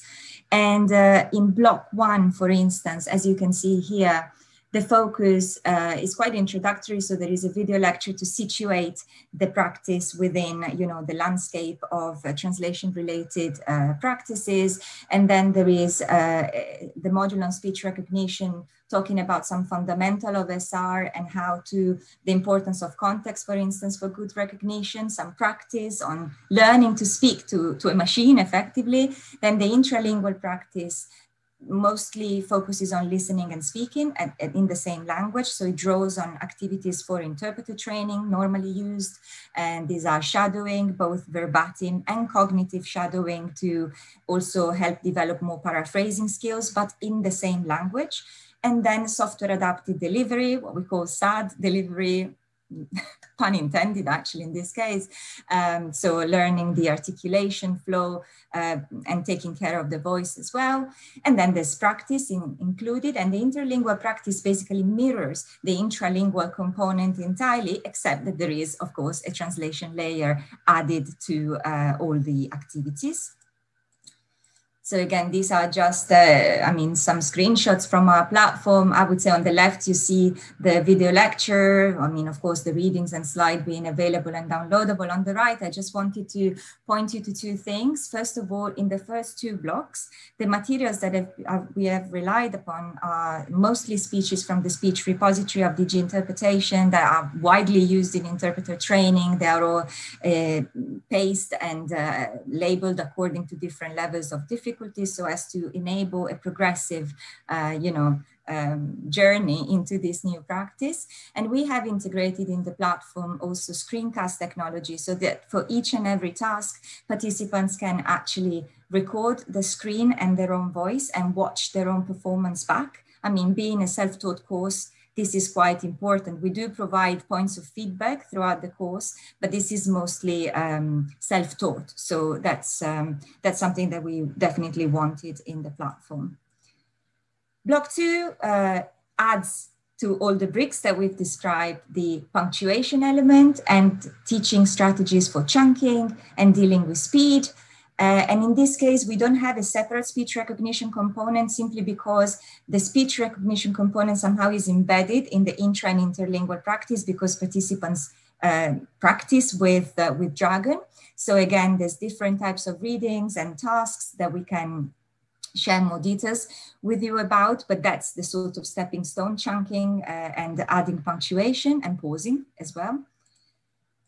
Then in block 3, we move on to software optimization for re-speaking. So how to train Word and create macros, as Annalisa said at the beginning of the presentation. So the practice becomes a bit more complex. We leave the pedagogical materials, the videos, and we kind of move on to more real life materials, if you want, with a variety of speeches from TED Talks to real live interviews, video recorded, of course, to address key challenges of real life scenarios. So speed, multiple speakers, and planned versus more impromptu delivery are the areas that we are mostly interested in. So here you simply can see some of this, it's an interview, and we have provided a video information sheet with words and some context to be able to train the software and prepare as you would do for any assignment. And then again, this is just a screenshot to see what participants can do with screencast technology, so they can capture both the video and their own Dragon Pad as it is producing subtitles, so that, you know, we can also analyze the process. I'll show you a clip in a minute. And this is just another example with multiple speakers and Michelle Obama being interviewed. And it's only to say that we embedded in this course some reflection points halfway through each block and at the end of each block, again, to encourage participants to reflect on the activities and think about the challenges, how they resolve them, because we do believe in the value of self-reflection for training. So finally, block 4 focuses on error corrections and different methods and strategies. So using voice commands, the keyboard, the mouse, etc. And again, provides participants with the opportunity to practice all these different ways of correcting errors and both intralingually and interlingually. So in intra and interlingual re-speaking. By the end of the course, there is a testing phase, of course. There are 3 intralingual re-speaking tasks and 3 interlingual re-speaking tasks. We created, in this case, materials ad hoc because we are interested in testing how participants cope with, as I said, speed, planned versus more unplanned delivery, and multiple speakers that are quite important challenges across a variety of different types of AVT content. So we decided differently from previous training not to focus on, I don't know, television or documentaries or the specific genre of material, but more on communicative challenges that can be found across different types of different scenarios. And the duration of clips is also relevant. They are much longer than what has been done in previous studies. They go up to 15, 17 minutes. So almost like a full turn for an interpreter. And we want to test stamina, of course, and you know, how participants cope with duration as well. So just to, and this is my second last slide, I want to show you a brief clip, if we have, 1 minute, just to give you a sense of what these tests look like. This is an example from, well, it's multiple speakers, it's kind of an interview. We have one participant in this case that has got no experience in interpreting at all, but only in subtitling and pre-recorded subtitling and translation. We can hear the video in the background in French. The participants is interlingually re-speaking that into English. And yeah, as I said, there's no interpreting experience here. It's just subtitling and translation. Lucille Desblaches. Lucille Combat, who talked with many members of the Macro Smart team to know about your activities in Macro. Sorry, full stop. It was interesting question mark. Macro Eloy. Indeed, comma, we talked about technology, comma, the processes, comma, I had so many questions when I was listening to you, comma, I wanted to ask you to what extent live subtitling was close to interpreting in the professional context, full stop. I know that many people in the audience are interpreters, and I am sure that that would interest them also, full stop. Macro Lucille, what do you mean exactly, question mark, Macro Eloy? I'm thinking about the type of assignments offered, comma, the setups given to you, full stop. Macro Lucille, you mean the different situations, comma, the different setups in which a live subtitler can work, question mark. I don't know if you could see it well because my internet decided to drop as I was playing it, but you get the point. Okay, so the translation, all the software adaptive delivery, the macros, and all the things that have put together into this, this test. And actually, after each of the tests, we are asking participants to provide a think aloud protocol, sort of to watch back their performance and reflect on it. And this is just a funny comment, but very, very good one that this specific re-speaker or participant made on this. I just wanted to say though that the little interjections by Eloy there, I don't know if anybody else is quick enough to get them in, but I just let them out because I couldn't possibly do the macro to his name in there and then the thing and back to the macro to her. Okay, so that's just to give you a sense of what kind of data also we are collecting and what kind of insights from participants we are having. So to conclude, we are, as I said, halfway through the training for testing, the data collection phase, which is finishing at the end of July. I'm not sure what's happening here.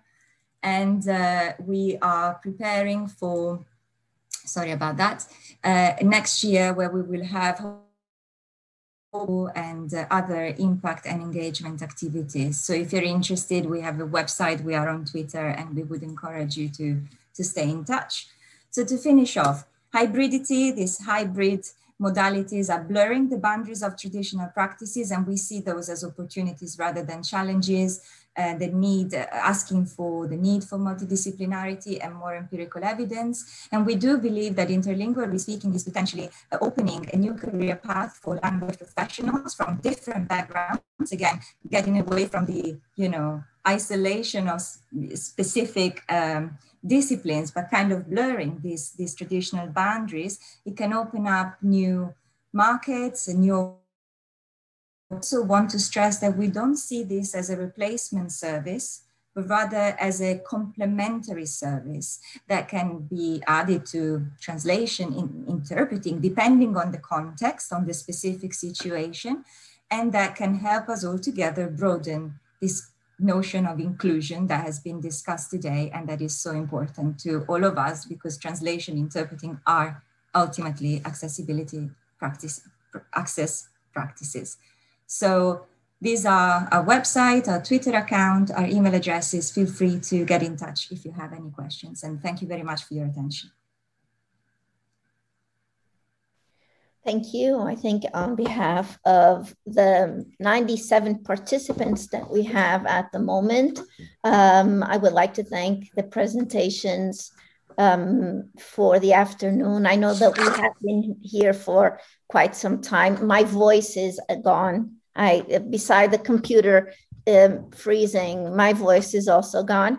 But I would like to thank you very much. And I wish you, and before, I think we have about 2 or 3 minutes for questions. But before that, I just want to wish you the best. I think the project is extremely interesting. I am from translation and interpreting, so I would like to know the results. So I am really, really looking forward to the results of this study, and the best of luck to you. Any questions? I know that we have some questions. Yes, there was a question that I replied to in writing without thinking. I thought that it would be displayed to everybody, but maybe it isn't. And it was about the ideal duration of courses. And I simply said that it's too soon to know. And it really depends on your target audience. It really depends on who the students are. Because as Elena was saying, our idea is the developing modules that could be picked and chosen by people depending on what they need. So if you are an experienced simultaneous interpreter, presumably you don't need to spend too much time on listening and speaking exercises, but you do need to work on using the software efficiently, and you need to learn a lot about subtitling. Whereas if you're a subtitler, you probably need to work on the mechanics and listening and speaking at the same time. And then I saw that there was a question on re-speaking in China. Now, I'm not aware personally of re-speaking initiatives in China, but I can tell you that there's an article about Respeaking in Taiwan on Intralinea, which is a translation journal. And also that the ILSA project that we mentioned carried out a survey on practicing re-speakers to find out about their backgrounds and their training experience, etc. And some of the respondents were based in China. So perhaps a good idea would be to drop a line to the researchers of the ILSA consortium, because they might be able to give you some information about where in China, because, you know, China is a bit of a general indication. It's such a massive country. So I don't know exactly where they were based. And there was also, and I think this is the last question we have time for, there was also a question that I accidentally deleted, and I'm sorry, I apologize to the person who wrote it. I can't remember the name. That asked, the person asked, why do you need re-speaking? Why could you not simply use automatic speech recognition, like the live subtitles that we are seeing today, for example, within Zoom? And I think it's a very good question, but at the same time, I think the answer is that it is not, re-speaking is not meant as an alternative to other modes of producing subtitles. It is meant as one of the options, depending on what you need. So for this particular meeting, the automatic speech recognition for English worked really well. I was using it and I saw that it worked fine. But they were all monologues, they were all structured presentations, and they were all people who spoke fairly standard accents, fairly easy to understand for the software. When you're working on television or in live events, you might have multiple speakers overlapping, and ASR engines find it a lot harder to transcribe correctly in those situations. Or you might have background noises, you might have less than perfect sound. For example, if it's an interview in the street with cars zooming past, and in those situations, ASR engines do not work as well. But I think, and then the third item is the fact that there are some language features which are always hard for speech recognition. Things like names, people's names, neologisms, foreign words, slang words. In short, anything that is not part of standard vocabulary is always very hard for the machine. So the advantage of re-speaking is that you have a human being. So when you hear one of these items, you find a shortcut, you find a way of paraphrasing it, you find a way of communicating the message without actually using that item, because you know that the speech recognition software will not be able to transcribe it correctly. But perhaps I think that the most important reason why ASR is not always useful is the fact that you don't necessarily need the full transcript. ASR engines transcribe absolutely everything that you say. And as we were saying before, depending on the speed of the original speaker, it might be too much. It's very good if you want a full transcript that you can read at the end. But if you want to use it as a live subtitle, it might be too much. You might have a lot of information and you might not be able to read it. So in those situations, a human re-speaker is able to edit and select the most important information in the same way that a simultaneous interpreter is able to do. So that's the answer I would give. Yeah. If I may add, Anna, just a point. I don't know if you've already discussed workflows at all. No, we haven't. We haven't. Okay, my line dropped, and apologies for that to everyone. So, yes, I mean, what you say about ASR is fine, and this gives us the opportunity to say that when it comes to the product, so it's live text, okay, in whatever forms it takes. But when it comes to the process, there is evidence of a variety of different ways to achieve this. We look at one, which is interlingual re-speaking, where, as we said, the human is at the center, does everything, all the interaction with the machine, etc. But there are and are being used other ways. For instance, pairing simultaneous interpreting and intralingual re-speaking is one workflow that is being used quite a lot. or one that is object of another project that we are working on in Surrey, is looking at intralingual respeaking and machine translation. We are looking at it in the context of with speeches from the European Parliament that, for instance, are monologic, long, almost written to be read, so they have a good structure.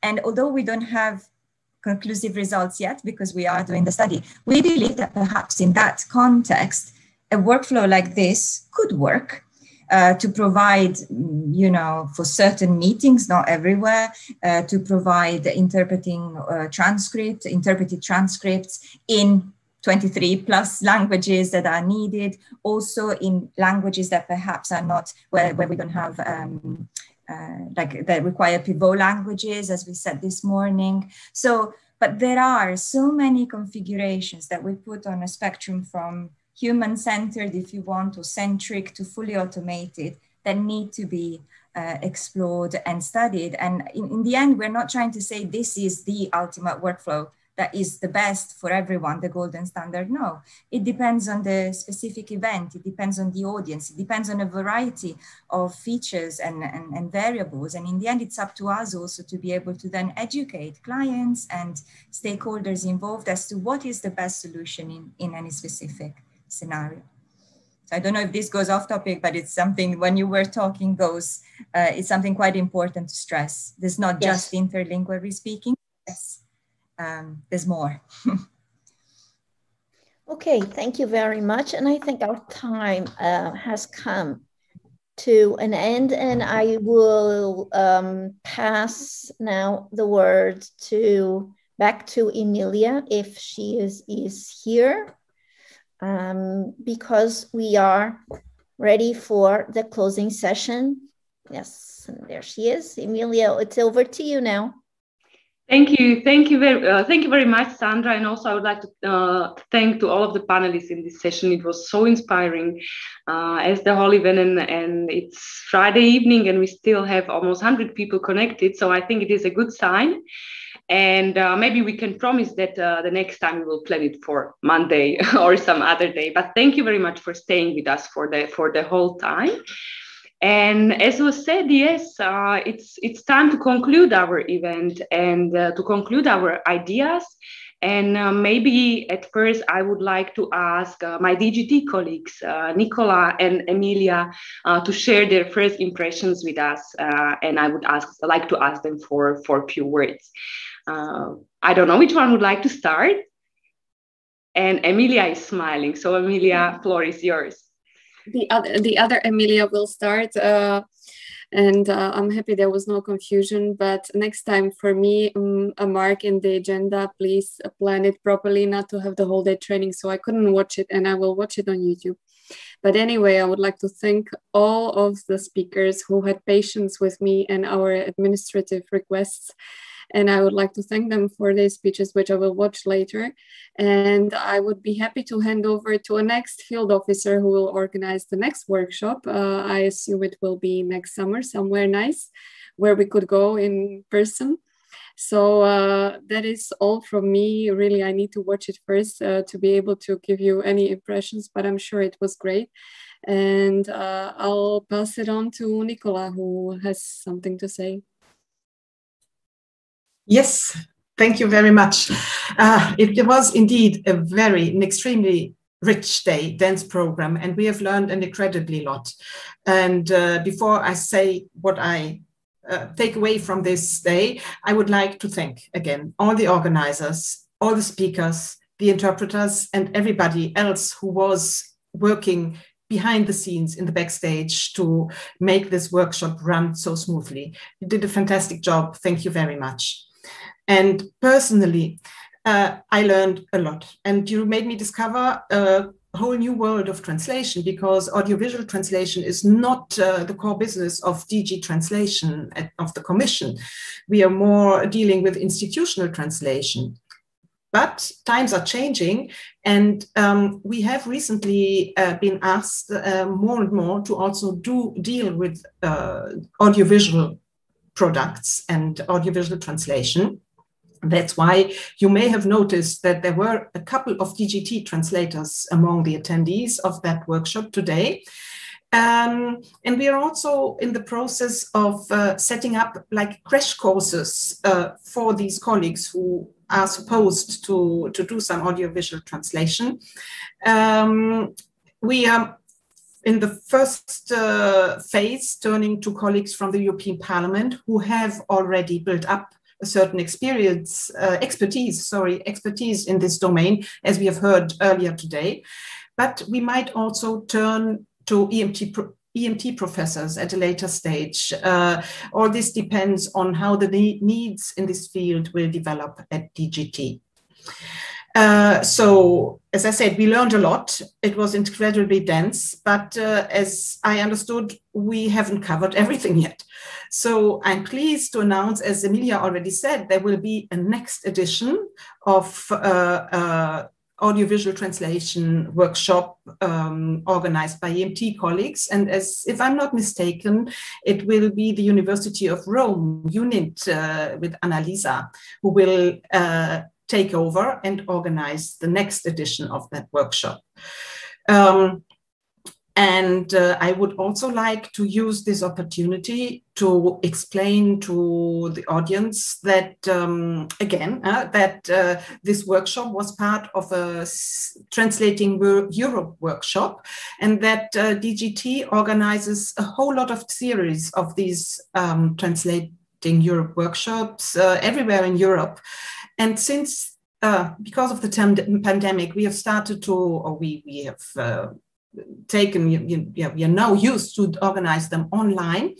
I would like to invite you to check the calendar and see if there aren't other topics of workshops that might be of interest for you.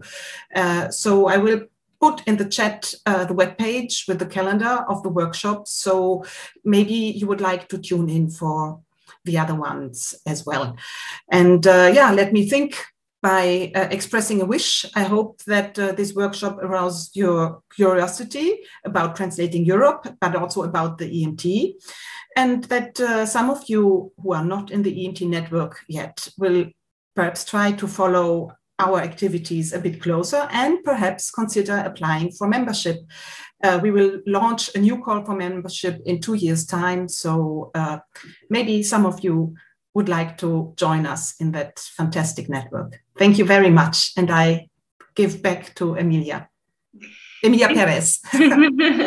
Yes, thank you very much, Nicola. And thank you very much, Emilia, Andreeva. And really, I want to thank you for all of your support. I know you are both extremely busy, so I was happy you were really helping us all of this time. And I really want to emphasize that I value that together with my colleagues who are co-organizing this event, our main intention was to focus our attention to training because we actually want to focus it to our students. Because when we prepare our students for the profession, we actually help to shape the profession and the quality of the final outputs. And I think this is very important. And many of us follow this in our research, but our trainees and what we do in the other part of our work is also very, very important. And it definitely needs the attention. So I hope our aim was fulfilled. And at this moment, I want to thank once more my colleagues. Unfortunately, Yolita cannot be with us anymore, but I'm sending greetings. And I want to thank Gert, Alina, Sandra, and Annalisa for joining me. And I would like to ask them whether they have some ideas they would like to share for our conclusions. If I may, rather than expressing my ideas, I think I should probably say something about the next event because it's already been announced. Well, of course, I'm glad to hear from Nicola that we are going to host it because, of course, that is provided that our application for funding is accepted by DGT. So I take that as a promise. I try my best, but you have to make nothing is guaranteed. But yeah, I know. We'll sort it out. I know. But yes, I'm already in contact with the Italian field officer in Rome, and our intention is to apply for the next spring. So we'll be applying in January to have the event possibly in May or June next year. And the reason being that I organized another translation translating your workshop this year in January. So, I mean, 2 in a year is too much even for me. And in case you're interested, the recordings are still available on the YouTube channel. It was about speech recognition and also MT, neural MT, etc. So if you're interested, just go there and have a look at it. No, my only intervention now is basically an appeal to all of you. We haven't drafted the proposal yet, and it would be interesting to hear what the people who were here today think would be a good topic, whether you think that something has not been touched upon at all, or whether something is not being developed enough, and especially format. I think this, because this was the first event, of course, it made a lot of sense to have presentations of this kind geared towards training and also aimed at giving us an overview of all the various aspects of audiovisual translation that are taught, that are being taught in our universities. But in terms of format, I was wondering whether perhaps for the next event, people might prefer something of a mixture between lectures and a practical workshop, perhaps a hands-on part, or whether it might be more useful to have like a roundtable format, whether you would like students to play more of an active role in getting involved in discussions. What do you think? If you have any ideas, of course, I have my own ideas, but I think it's a lot better if we pool our resources together. If you have any ideas, just talk now or send me an email later on, and I'll be happy to ponder over those. Thank you very much, Annalisa. And after the event, we will also be reaching out to our participants and ask them for feedback for this event. And we will for sure include a section on their ideas and suggestions. So as Annalisa said, absolutely, we are very open to all of your ideas, opinions, suggestions. So please do participate in the next survey sent from our working group. It's not the first one, it's not the last one, but this is very important. Gert. Yes, thank you, Emilia, and thank you, everybody. It was, as already mentioned and emphasized many times, a very interesting day. I think we all learned a lot, and I think a couple of things I take away, well, we already know them, but I think in our field, what sets us apart from many other fields is that we have there is a very close link between academia and the professional world. So, Annalisa, if anything, one idea for the next event could maybe be to involve even more, because we had 1 or 2 speakers coming from the industry, having more people from the industry there, not just for us, I think, but also for our students. Because Jorge, in his talk this morning, he talked about being on the same page, and it would be good to hear from these people what they think. So that's one thing I learned, one idea I had. And the other one is that we are in a field that's developing so fast in terms of technology that I think it would also be very good if we had someone with a technological background to give an overview of the possibilities from a different side, not just from our side, because we know what we use. And some of us, like Alina, gave a lot of useful tools that we can use. But to see how they are actually used in practice, I think these would be good topics, not just for us, but also for the students. That were my thoughts, Emilia.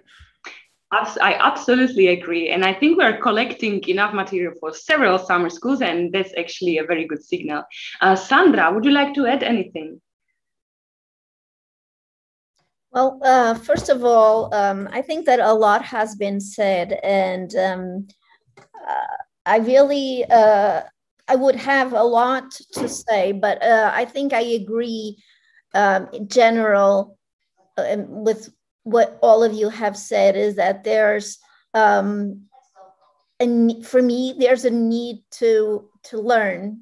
I think that this is the most important lesson for me today, is that we're always learning, and these types of workshops, whether a half day, 1 day, or a full week, have to fit into our schedule. It's not just research and it's not just teaching, because if we don't meet and talk and discuss and hear what other people are doing, what is being developed by the industry, what is being done by other universities and by other colleagues and professionals, then we will just stop in time, and that cannot happen, because technology, as you said, is pushing everything at such a speed that I don't consider myself that old, but I don't know if I can keep up with this rhythm. Anyway, so that's I think the main idea is that we have a lot to learn. It's not just our students, and if we don't learn, then we cannot teach our students. And so I think this is one of the main topics. I would like to thank you, all of you, thank you for the participation, for the information that you shared with us, for the resources and the links that you shared. There's so much for us to still go through. I mean, I haven't had time yet, but I'm sure I'm going to spend days going over the information that all of you so kindly shared. And we would like to thank, I think all of us would like to thank also the participants for that. In terms of questions, I hope that we were able to answer, at least all the answers were, all the questions were answered. I hope so, because, and I know that we perhaps didn't have a lot of time for discussion. So this might be, I don't know, Annalisa, might be an idea for some time for discussion on networking or something, because I think that we ask that one question that we had, but there are so many others that are still unanswered. So thank you, and hope to see you soon, preferably face-to-face in Rome. I think we're all hoping for that, but no pressure, Annalisa. Yes. We will. No, down to me. I'll do my best, but please try, arrange it somehow. Well, hopefully. And thank you, Sandra, and thank you also for your help, especially also this afternoon. And Alina. Thank you very much, Emilia. I was actually looking for the celebrate button in Zoom, because usually there are more buttons, but here is just the raising hand one, because I would have liked to use that quite a few times to thank Emilia, first of all, and her team. So behind the scenes, there are quite a few individuals who really made this event possible, and also to the DGT colleagues, and all my other colleagues as well, and also the participants. It's really I know this is the start of this co-organizing adventure, and I'm really looking forward to more events.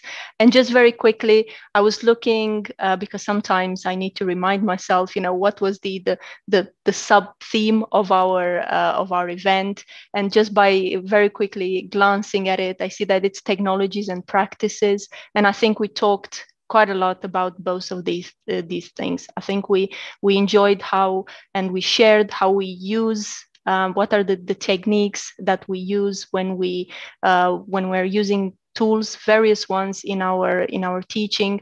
I think one of the main takeaways is that, and also as Annalisa was saying in the presentation, is that the tools are meant to support our teaching and our practices. And it was great to also hear from our colleagues in the institutions on how they've been using various cloud systems for implementing various tasks. So I'm really looking forward to the next events, and my thanks to Emilia once again, special thanks. So thank you all, have a wonderful weekend, and let's celebrate, even if Zoom doesn't enable us to have some celebration. Thank you. Thank you. I wouldn't have said better myself, Alina.